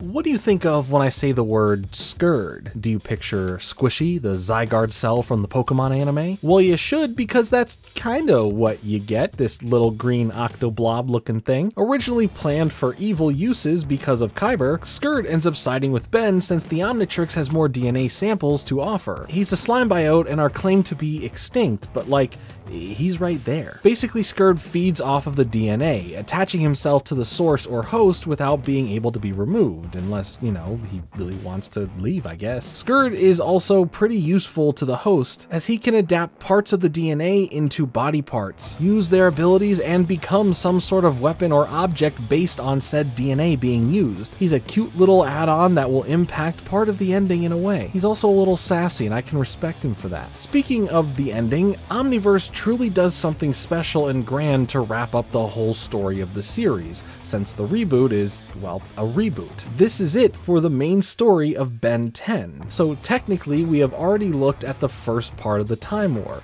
dealing with Vilgax and the Boom, and all of the Bens dying except for plain Jane Ben, and we even had a whole time loop. Our next part focuses on these two characters from the future, Exoskull and Subdora, whose mission is to search throughout time and the multiverse for the pieces of Maltruant and jumble Maltruant back into one piece. Throughout these time-traveling fights and efforts, Ben eventually ends up fighting alongside his future self's son, good old Ken 10. This mission isn't just something that has stopped then and there. We see this journey going all the way to a 36-year-old Ben 10,000, who is still trying to stop a fully put-together Maltruant, who is putting together his own corrupt version of the Annihilard, for his goal of going back to the creation of the universe, the beginning of time, where everything started, and fully having control and shaping it in his own vision. Now, in order to catch up with him and his dastardly plan, Ben Prime and Rook hop on a sick time-traveling motorcycle combined ship thing, whatever it is. It's really cool, and if there's a toy of it, I want it.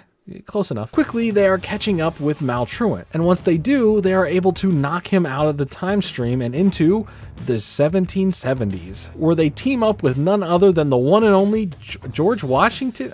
Alright, sure. Maltruant sends out a distress call to his location of his crashed ship, leading us to the reveal of a young Vilgax who, in exchange for helping him fix his chariot of time travel, is gifted a Chronosapien time bomb.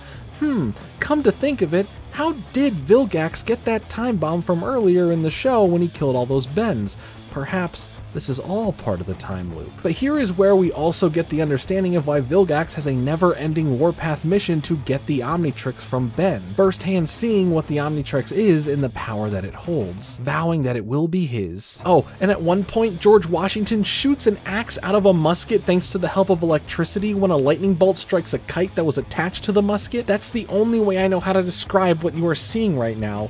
This is awesome. And also, Ben essentially invented the name of the plumbers, which George Washington was already a part of before the name change, as well as the idea of a president and him being one. I don't remember reading that in school. Maltruant ends up hightailing it out and back into the time stream as our dynamic duo hop back in pursuit of him. At the end of the stream is an all-white void of nothing where they find a Contumelia ship, just like before towards the start of the series. On board, instead of Maltruant, Ben and Rook run into milkshakes? Well, not really. That would be just the weirdest and most random twist, but actually, it's the Contumelia themselves. Ben sees them as milkshakes, as Rook sees them as his father. This is because these are beings of the 5th dimension and are able to form the appearance of whatever the individual is seeing them as, what their heart desires most. Ben really likes his milkshakes. Maybe he's the one secretly funding the rebuilding of Mr. Smoothie after it's been destroyed just so many times over. They mention another guest on board, but they are not worried as they are running an experiment, which is just them creating a universe, you know, nothing too crazy for 5th dimensional dairy-based products here. In the chamber of the ship, Maltruant is seen replacing the Annihilarg already in place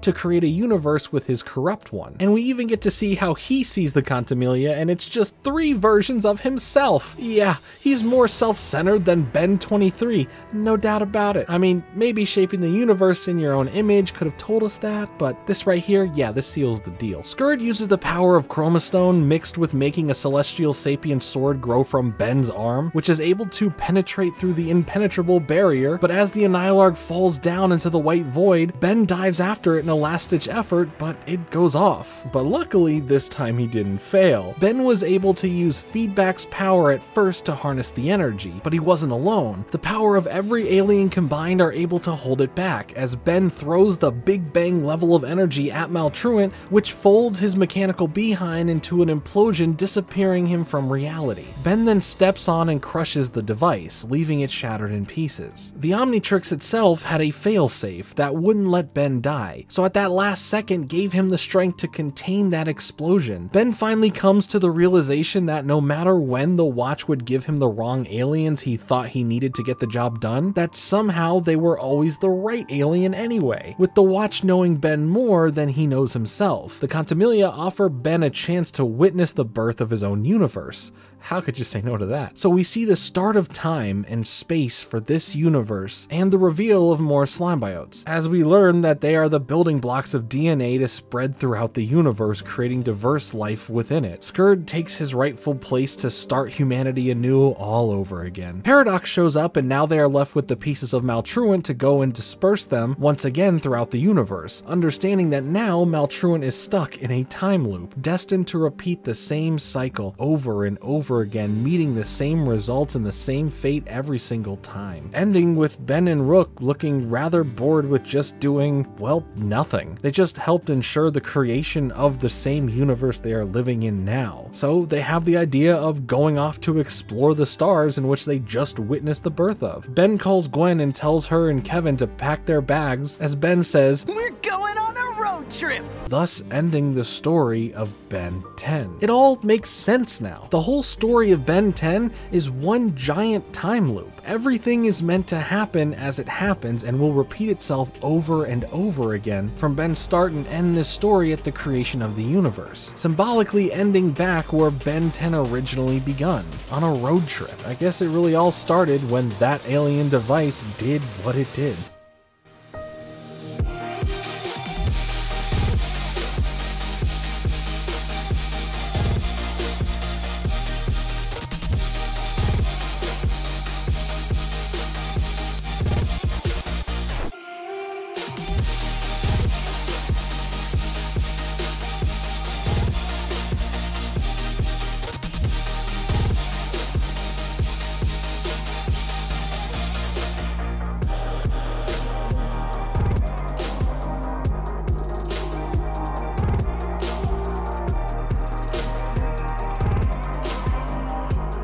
I've so been looking forward to this.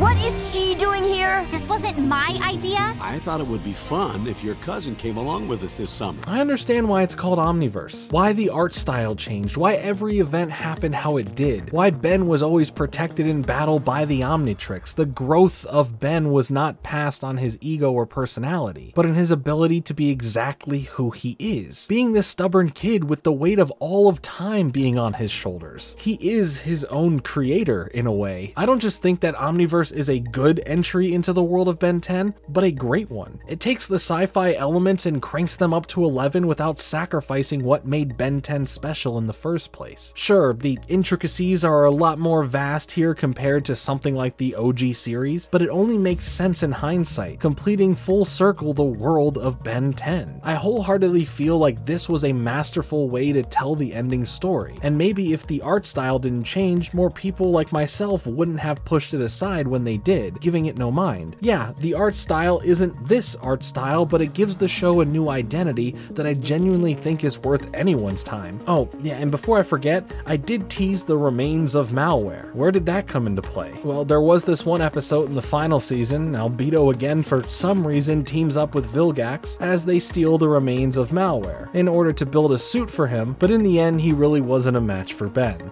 Well, really Skurd, but we will give Ben the credit here, it's fine. And that is Ben 10 Omniverse, a wild and ambitious entry into the Ben 10 franchise to finally put these stories of a boy with an alien watch to rest for good. Until it came time to cash back in on the property, baby. Yup, it's finally time. After 2 years, the longest gap between Ben 10 series yet, Ben 10 would return in 2016. This time more different than ever before. Let's talk about the reboot. We're going on a road trip! Aw, come on, Grandpa.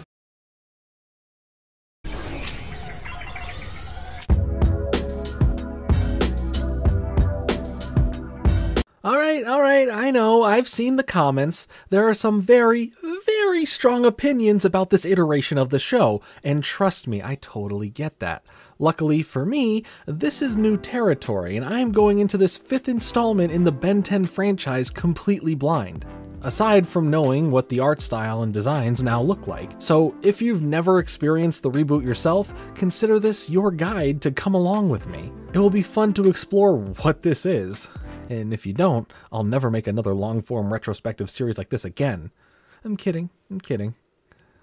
I'm not kidding. Anyway, in June of 2015, Cartoon Network had announced that Ben 10 would be revitalized and brought back in a new way, getting our first official look at this reboot at San Diego Comic-Con in 2016. Ben 10 The Reboot would come out 2 years after the end of Omniverse. Well, not for everyone. If you happen to live in other regions of the world like Australia, New Zealand, or within the Asia-Pacific region, then you would get to see the new Ben 10 series months in advance in October of 2016. For the US, however, we would eventually get the series in April of 2017. The reboot would end up running for a total of 4 seasons, 3 specials, 1 movie, and a major feature in a crossover event. I wonder which one I could possibly be referring to that I totally don't mention in any of my Cartoon Network related videos. Right off the bat, this show is different. And we spent time in each video here discussing how Cartoon Network would navigate these changes to never go too long with something where it can get stale, as well as adapting for the current cartoon landscape. At this point in Cartoon Network's history, like it or not, since I know it is a very opinionated topic, but the majority of cartoons that found the most success on the network basically fell into a similar art style and aesthetic. But more importantly, it's how these type of shows work. No longer is Ben 10 a 22-minute show. It is now done in 11-minute segments where the medium of animation on Cartoon Network is mainly at. Teen Titans Go focuses on a whole side market that most people overlook.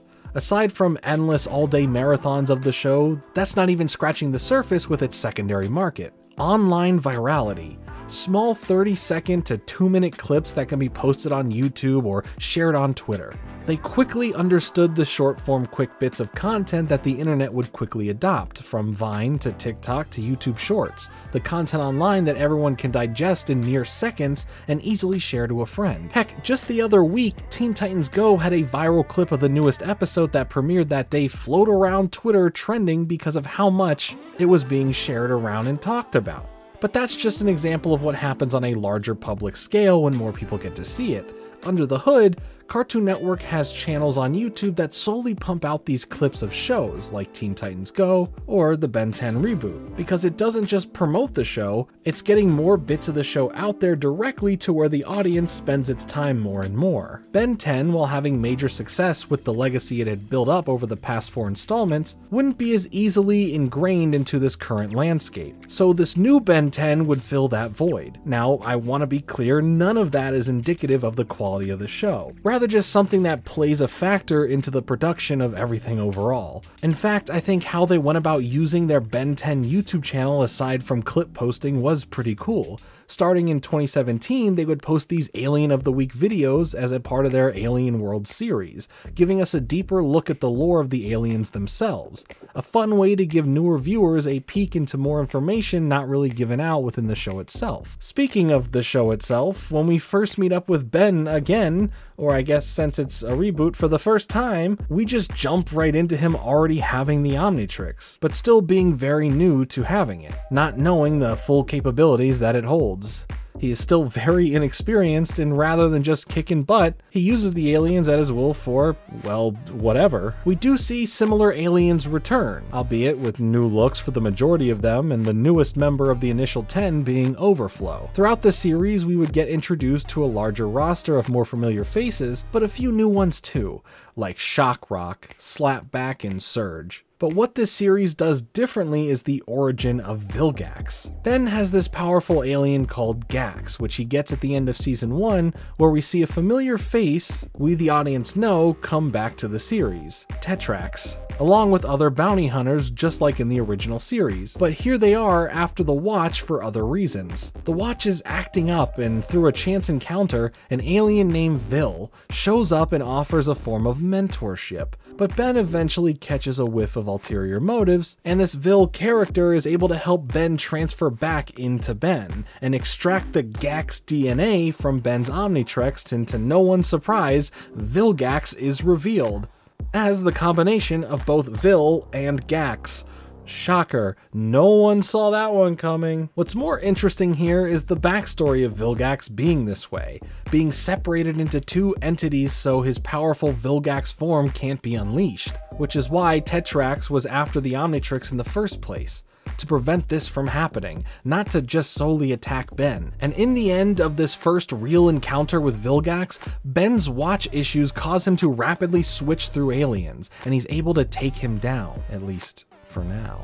Throughout this reboot, we see so many familiar faces with new interpretations of the stories you and I already know from watching previous Ben 10 series. It's switching up everything we know, or we thought we knew, but not in ways that don't make it at least slightly fun, as it's not rehashing everything from before and instead trying a few new things. From Darkstar to Charmcaster, Billy Billions to Zombozo, Dr. Animo to Hex. We get some fun encounters with these villains or antagonists, but what sticks out more to me than seeing these characters again, and to point out what's changed about them from previous iterations, is the fact that Ben, Gwen, and Grandpa Max are just a bit off. Now, that sounds harsh, and I don't mean that to be. Ben is still the Ben that we've known, personality-wise, but when it comes to how him and Gwen interact, it's a lot more evident in what I mean. Ben is a lot more open to Gwen.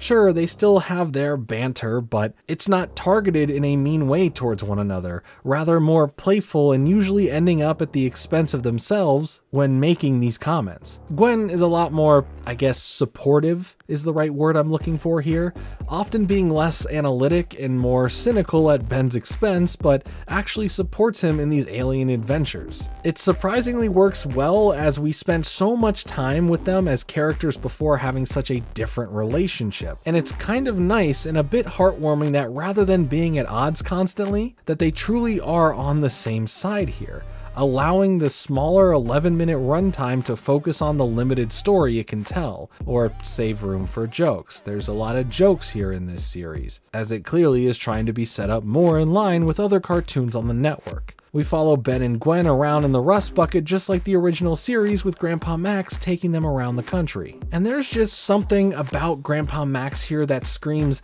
Disney to me for whatever reason. I think it's the face or the shape of the head. I don't know how to describe it other than it just feels different for sure, but also because of the voice acting as well. For Ben, Tara Strong does make a return to voice young Ben, but for Gwen we have Montse Hernandez, and for Grandpa Max we have David Kaye. Throughout the show as well, we see Ben do something solely unique to this series, which is break the fourth wall, explaining certain things directly to the audience or to emphasize a point. The show itself is a lot more silly in nature, opting for more jokes over a deep, rich narrative. And that is not to say that there isn't that here, because there definitely is a taste of that, but that more so starts to ramp up towards the later seasons, as the main problem that I find with the show becomes a lot more clear. Still hungry for action? Nah. The show has this one glaring issue that feels present in almost every episode, especially when you get to the end of the series and see where it's at, versus how the series started. It wanted to be more like the playful, joke-based cartoons on the air at the time, but it still wanted to be Ben 10. The reason the original 4 series worked so well played off making sure that the story was engaging, and that the comedy often came from the character interactions and their personalities, rather than outright slapstick or random circumstances.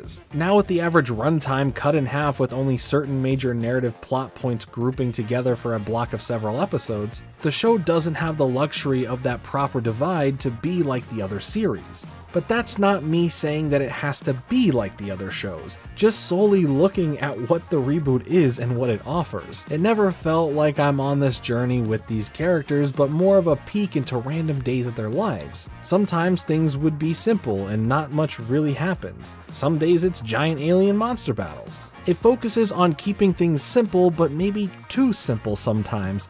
I think as far as the show looks in general, I'm okay with the new art style, as I now have gone through my adjusting to Omniverse looking different phase, and can look past what feels unfamiliar in that sense. The colors are vivid, the animation has a nice flow to it, and I think both Ben and Gwen specifically have a bit more pizzazz with their new looks. We even go back to Kevin being a bad kid, mostly being a bully towards Ben, and eventually we see him create his own version of the Omnitrix, the Anti-Trix, because why not? Their relationship is basically that of a rivalry, and you do see more of these moments of Kevin wanting to or willing to change. Yeah, part of that once again is because of Gwen. But the kicker here for the series was the major focus on the toy market in association to the series, constantly adding some sort of new additional quote-unquote gimmick that can be applied to the toys, as here in comparison to the previous series are selling like hotcakes. Picture the powers of the Omnitrix, but it only makes the aliens more powerful, kinda like Ultimate Forms, just, you know, something else new that can sell more toys. In the second season, we get introduced to Omni-enhanced versions of the aliens. It was this additive blue energy that alter the looks of the aliens slightly, as well as add that blue glow to them, giving them more power in battle, and literally a new toy line to match. Cartoon Network at this point with Ben 10 knew what worked and what didn't work in that part of the market, and made sure that they had the right juice, the right Omni-enhanced juice, to hit this reboot with the real money makers like Ben 10 hadn't already made them billions, baby. Or in season 4, bringing in Omni-Kicks enhancements, which add this high-tech armor to the aliens. And we haven't even touched upon what happened in the movie yet. From here, we would get everything in toy form. I mean, from the characters, side characters, the aliens, the other forms of the aliens, the RV, other vehicles. Man, this Rust Bucket really reminds me of this vintage Jurassic Park The Lost World toy. I had it when I was a kid and it's worth a lot more money now, and I fulfilled that need of needing it back and bought it. Yes, I'm an adult. But the reboot of Ben 10 wasn't just done after 4 seasons. Like I just said, there was a movie that would come out shortly after the end of the 4th season in October of 2020. Go Team Tennyson! What's a Ben 10 retrospective series episode without talking about some sort of movie, right? Well, at the end of the Ben 10 Reboot's 4th season, we were given Ben 10 versus the Universe, where Ben really doesn't feel too much of a challenge anymore facing down these enemies, since he has easily taken down pretty much every threat. As they get a call from Phil, I never even mentioned Phil. Look, all you gotta know is that he's a longtime friend of Max, and he can fix things really well.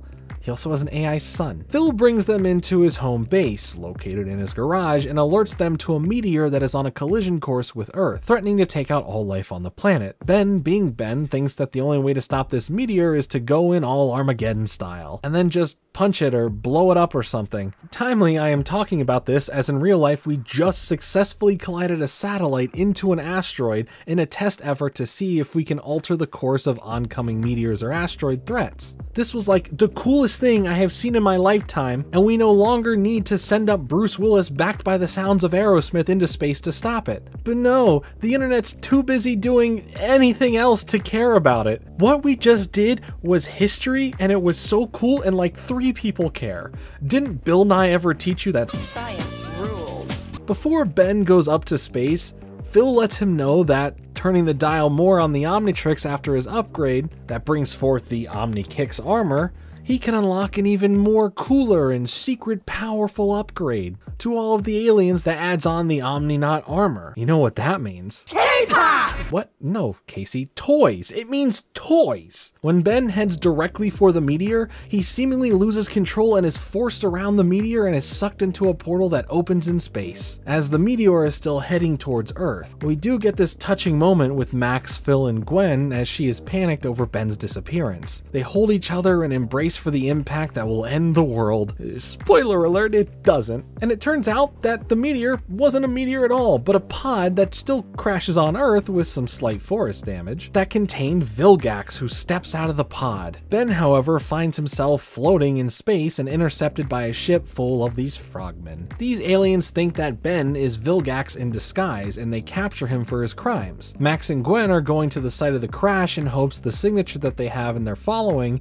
is Ben, but they end up running into Kevin, who is dealing with some issues with his anti-tricks. And we get a nice moment that bonds Kevin closer to Gwen and Max and comes with them in hopes that Phil can help repair and fix those issues with his device. Ben, in Space Court, once again, like he was in Omniverse, is being framed by Tetrex with old footage of Ben using Gax before Vil took it out of him. You know the story already. No one believes Ben's pleas of letting him go, so that he can go and stop the real Vilgax from destroying more worlds, and they end up trapping Ben in the null void for life as punishment for his crimes that he did not commit, but Ben gets a weird message on his Omnitrix while he's there saying he is not worthy of using the device, as the voice claims to be the creator of. I wonder who that could be. I do like that Kevin starts being good and enjoys getting praise from Max, but this nice moment is quickly ruined when Vilgax shows up, and as an explanation of why Kevin had the dream to build the Antitrix, it was planted in him by Vilgax, and in order for Vilgax to come and take it from him without having to do the hard part of, building it himself, so naturally they fight. Ben deals with some familiar alien races from previous series, which are nice to see here, as Ben fights as hard as he can to prevent them from stealing the Omnitrix. But Azimuth shows up, and they're all scared off, but now Azimuth wants the Omnitrix and just rips it off of Ben, tells him that he's the inventor of the device and that it was never meant for Ben in the first place. We get the reveal of Vilgax being a student of Azimuth, and originally the watch was meant for him, which explains why he wants it so bad in this series. Ben, wanting to know more, just annoys Azimuth until he tells him the backstory of what actually happened. From the creations he would make and not worry about the consequences or repercussions of them. We've discussed how these have played a big factor in the original series and in the follow-up older Ben series. It's hard not to compare, honestly, as everything here is completely different in a lot of ways, but we have to remember this is the reboot continuity now. As far as we're concerned, nothing else should or could affect the story here. We learn that Azimuth was the one that split Vilgax partially into the Omnitrix to stop him from using the device as a warlord and sent it into a planet he deemed to be, well, not the brightest. never intended for an Earth kid to be the one who finds it and wears it. But Azimuth still refuses to give Ben back the Omnitrix after the story, which Ben exclaims, watch or no watch, he's gonna find a way to get out of here and go defeat Vilgax and save his family. Which sparks a bit of curiosity with Azimuth as to maybe this kid isn't just some random weakling not knowing what he's doing with the watch. So he sets a timer and places the device back onto Ben's wrist, telling him he can continue to use it only if he can pass the trial he has set for him. He must reach Azimuth before the end of the timer, but it's not as simple as it seems. Through this trial, Ben learns more about how the Omnitrix works, having more control over it. He uses his remaining time for a selfless act to help one of the other aliens in the null void, and because of this, and him learning about the device on his own, he grants him a chance to leave and head back to Earth with the watch, as Azimuth stays behind as a form of self-imprisonment. Ben also notices on his way back that the whole court who imprisoned him was getting sucked into the null void, so he saves them, and then they realize that Vilgax would never do something like that. Back on Earth, Vilgax is able to rip off the Anti-Trix from Kevin, strapping it to his own wrist, becoming an all-powerful alien, Anti-Vilgax, putting everyone in danger with no proper way of fighting back, unless Kevin had something, like a car or whatever. Oh, yeah, that helped. He'd probably be a really good mechanic one day. For Ben's efforts saving the ship from the null void, they apologize to Ben and help him get home. Kevin combines with Glitch and basically becomes Iron Man to keep the fight at bay from the others. And Vilgax plants his mechamorph tentacles into the ground, changing the land around them, terraforming the Earth into Vilgax's own ideal land. At the same time, Ben confronts Tetrax before he can escape, as he finds out who he was paid by to lie in court. It was Azimuth himself, in a way to get Ben to Azimuth. He ends up letting Tetrax go peacefully to escape custody, and when this guy finds out that he isn't there, he says this: "We'll find him. If not now, then perhaps in the next reboot." Now that was the funniest thing said in this entire Ben 10 reboot. It was all worth it for that moment right there. As things look grim on Earth, Ben comes in hot like a meteor ready to join the fight.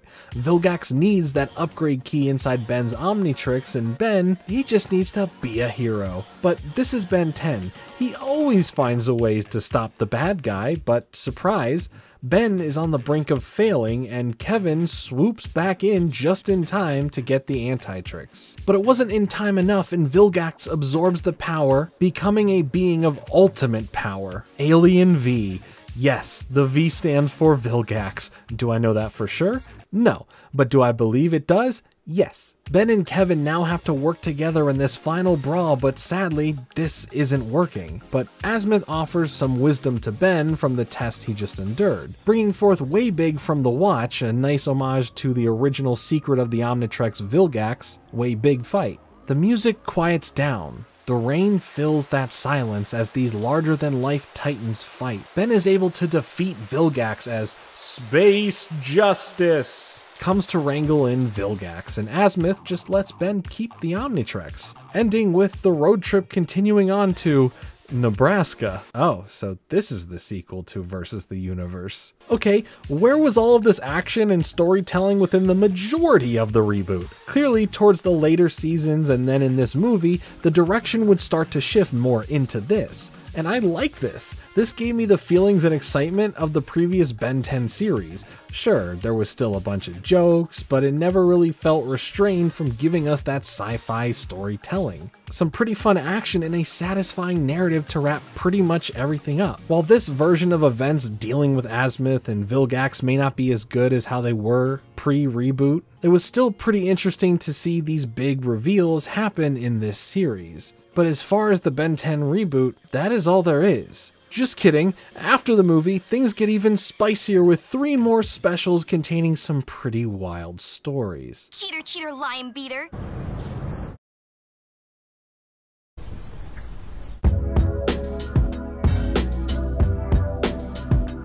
After the movie, in April of 2021, 3 specials would come out back to back to back for 3 days.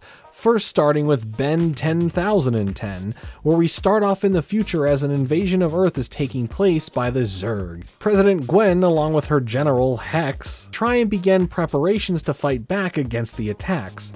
Her press secretary is none other than Zombozo.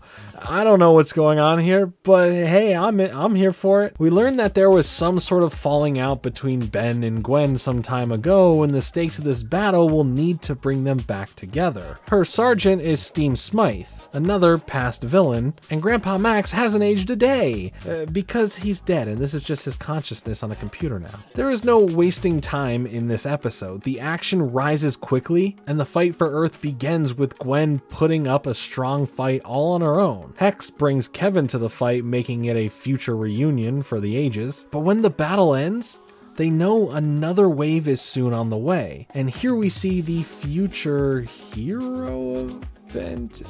Well, that certainly wasn't expected. He can't even fully transform too easily into his aliens. He's quite disheveled, and we don't even know what caused this future to happen. What separated Ben from the rest of his family? We get a taste of this when we find out that Grandpa Max is a hologram from something Ben blames himself for.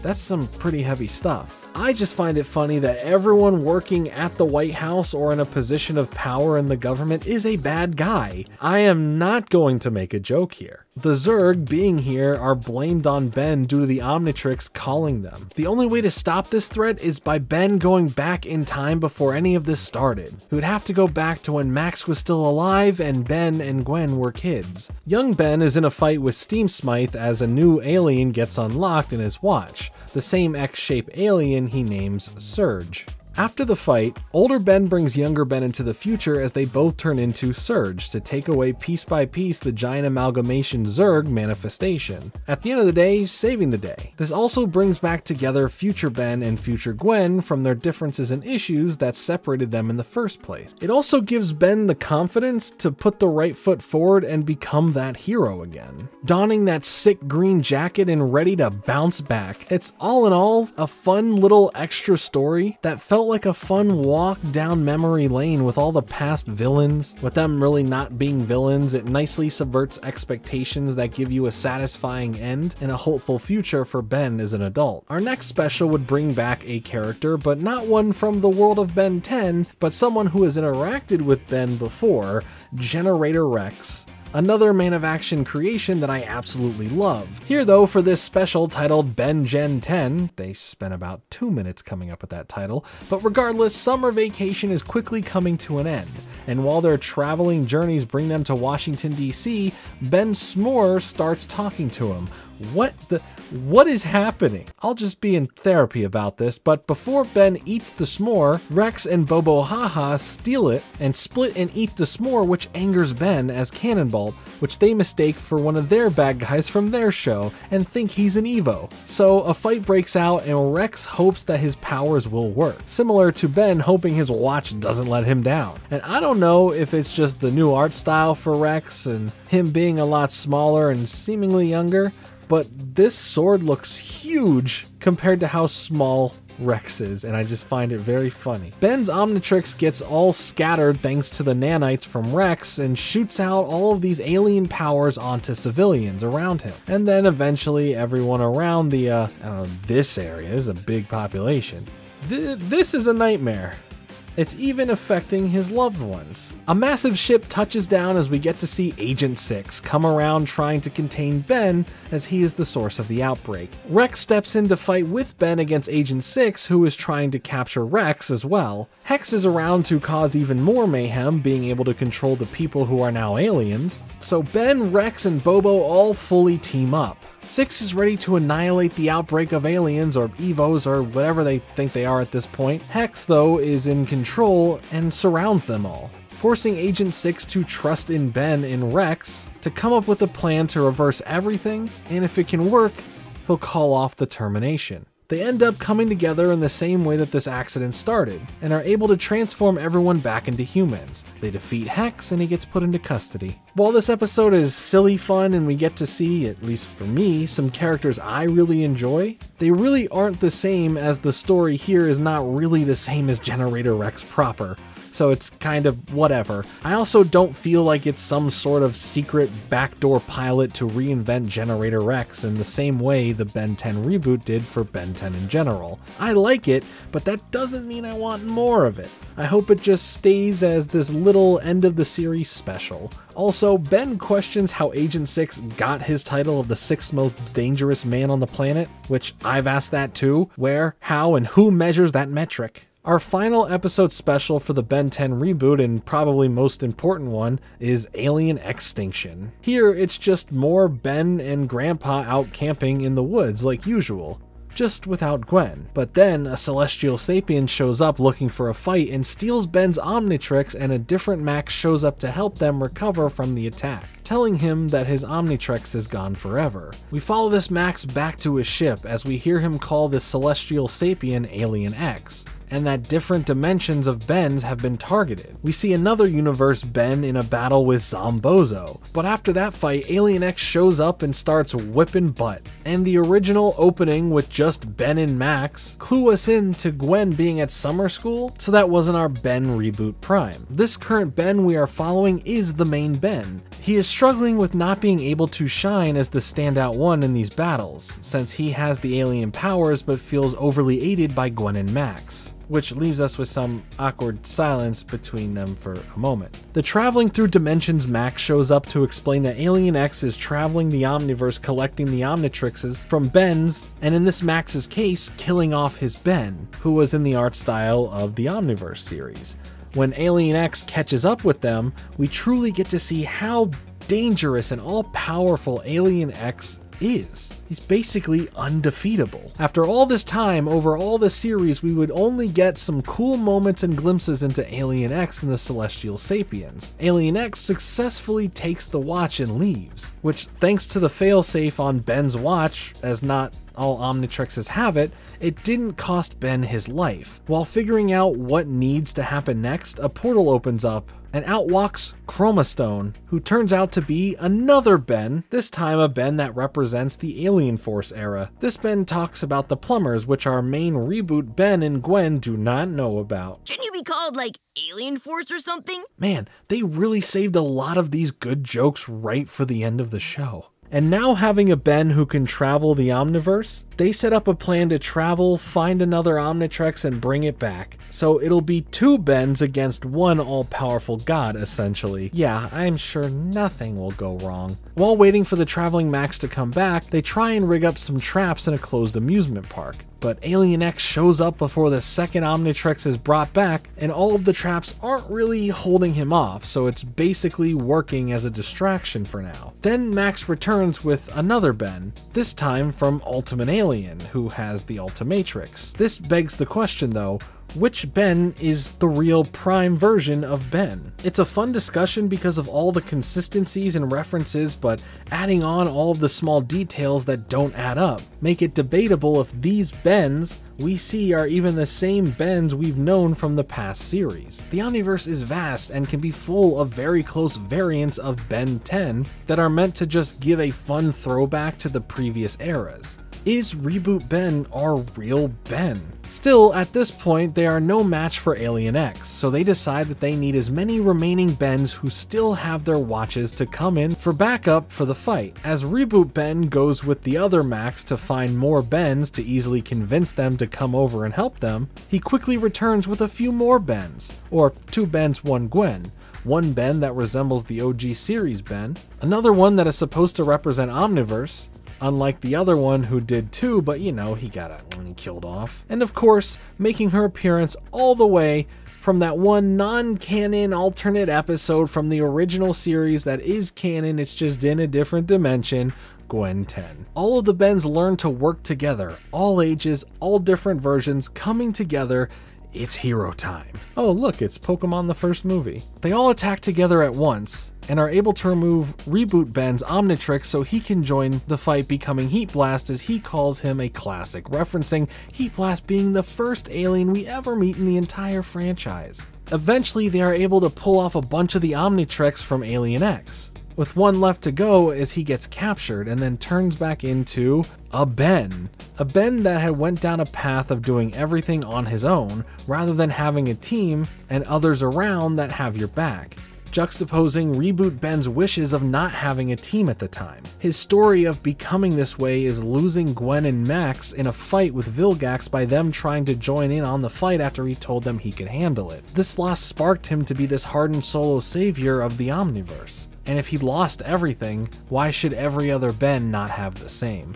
The other Max offers an extension of family, mentioning a second chance to have a family again, while still having to pay for his crimes with a bit of time in the null void. It'll go by quick. This Max no longer has that family of his own, so it would be a good fit to give them both a second chance together, even if this Ben killed this Max's Ben. You can assume that it all takes place within one giant omniverse with infinite possibilities, and the Ben we could be following is only a Prime Ben within this reboot version of the show, while our other Prime Ben could be the Prime Ben from a different dimension, and we only consider who we are technically following as our definitive Prime Ben. Who's to say that there is no Prime timeline? It's just the Ben we are given to be our vessel into the world itself. Whiteboard, how we feeling?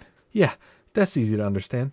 Thanks. Overall, it's a really fun episode that does a good job at being the finale to the reboot, showing love and respect for all of the years and series of Ben 10 that came before, from the writing and how the jokes play into the absurdness of it all, to the fun story. It was a very nice send-off for the franchise as a whole. Plus, I just love the duality of Grandpa Maxes here. The reboot Max being this non-aggressive, pretty chill and ultra nice guy, and the other Max being this hardened fighter who doesn't have patience for anything, mostly speaking with a more aggressive and assertive tone. And our original Prime Grandpa Max from the OG series was kind of that perfect middle blend of these two. In the end, whether you enjoy the reboot of Ben 10 or not, the show can still be seen as a possible alternative timeline to the original series, or just a standalone reboot, both playing by the rules set up in the previous iterations of the show, and being something all its own. That's kind of the beauty set up within the world of Ben 10. And in other words, of course I have to mention the OKKO Let's Be Heroes crossover Nexus event, where aside from all the other cameos within that we've talked about before, one of the main characters in this special is the reboot Ben himself, with the Omnitrix turning him into other legacy Cartoon Network characters to deliver a powerful blow during the final battle. You know I just couldn't resist mentioning that. Where is everyone?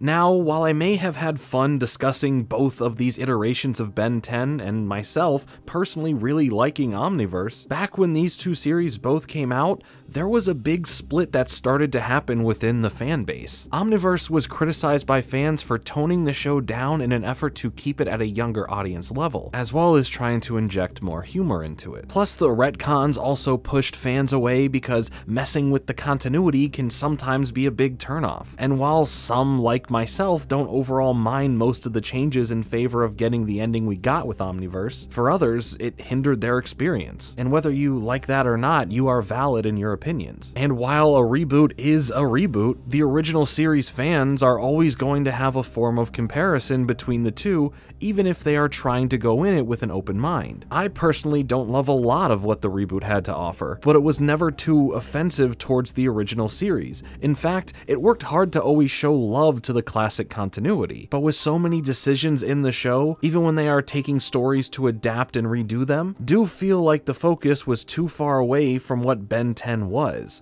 Albeit the later half of the reboot and the ending specials do feel like a nice reward for making it through the tonal issues the show faced. But with this back-to-back combo of fans no longer being interested, the sales for Omniverse toys were heavily affected. The reboot was okay because of a new audience that it captured, but after such a major build-up for many with the original series, Alien Force and Ultimate Alien, there was a significant fall-off from the franchise, at least going forward. The OG fanbase still loves and supports the majority of the prior, choosing to stay at the higher points of the franchise and not explore the perceived lower points. Ah! Get away from me!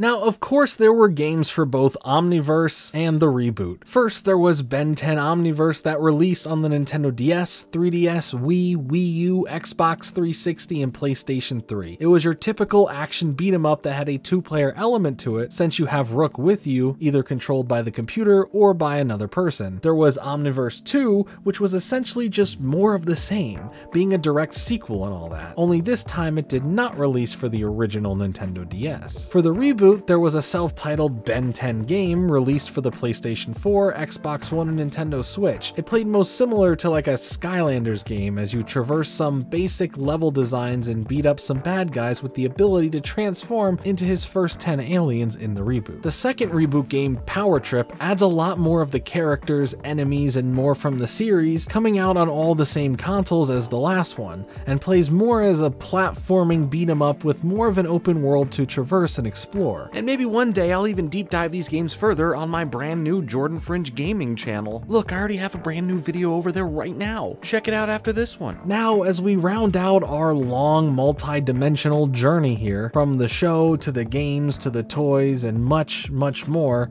to say Ben 10 was successful just feels like an understatement. In addressing the success of just the toy market for Ben 10, the main goal was to make a good product, and that the toy market as a creator should not be the thing you have on your mind first. Going by the statement of, if it's good, it'll translate to sales of toys. People tend to have a radar to know when it feels that they are being marketed to with no genuine creative nature behind the product. Ben 10 was able to launch a great show, a great property, and that turned into a hit. No, a jackpot for the merchandise side of things. From the game shows that were solely themed around the series, a live touring stage show, a Minecraft DLC pack, the reach, the exposure, and the notoriety that the show had, all stemming off of just a random rapid pitch within a selection of 20, becoming this legacy title for Cartoon Network that had 5 different series, being able to last as long as it did thanks to constantly playing with the style of the show to fit the era of Cartoon Network it would premiere in. But what now? The reboot at this point has been over for a good little while. Does the series pivot again to a new look and art style? A new sequel series to the reboot? Some form of live action or a movie? Where and how is Ben 10 going to pop up again? Because it's not a matter of if, it's really just a matter of when. One of the men of action, Duncan Rolu, had mentioned when asked about some future plans on Twitter that we are developing many options. The changing fields of platforms from cable to streaming, the consolidation of WB franchises, and 1,000 other factors will determine where,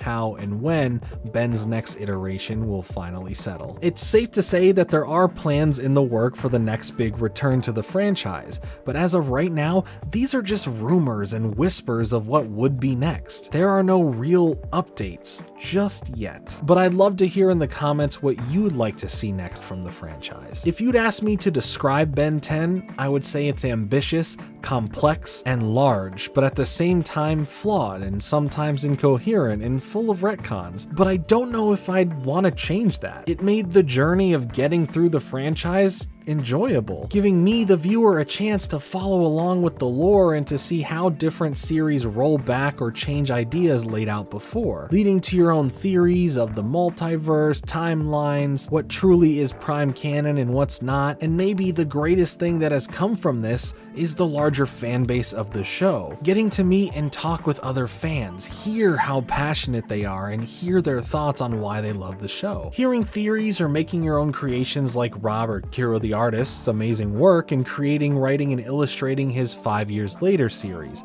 expanding on his take on what he would like to see. And to add on to that, the incredible work he does with Kellen, Hershey, Ryan, Avery, and everyone at the Inktake YouTube channel, becoming the definitive lore keepers and explorers of the intricacies of Ben 10. A huge shout out to them and everything that they do. But I also want to give a big shout out to you, and I want to say a huge thank you to all of you who have watched these videos. It means so much to me. If you made it all the way through this video, and even the other 2 parts, tell me in the comments. I want to know who actually made it to this exact point. If you enjoyed this video and the series, please do me a big favor and hit the like button for me and subscribe with notifications on for more content like this. I'll be back with another video soon, but until then, later.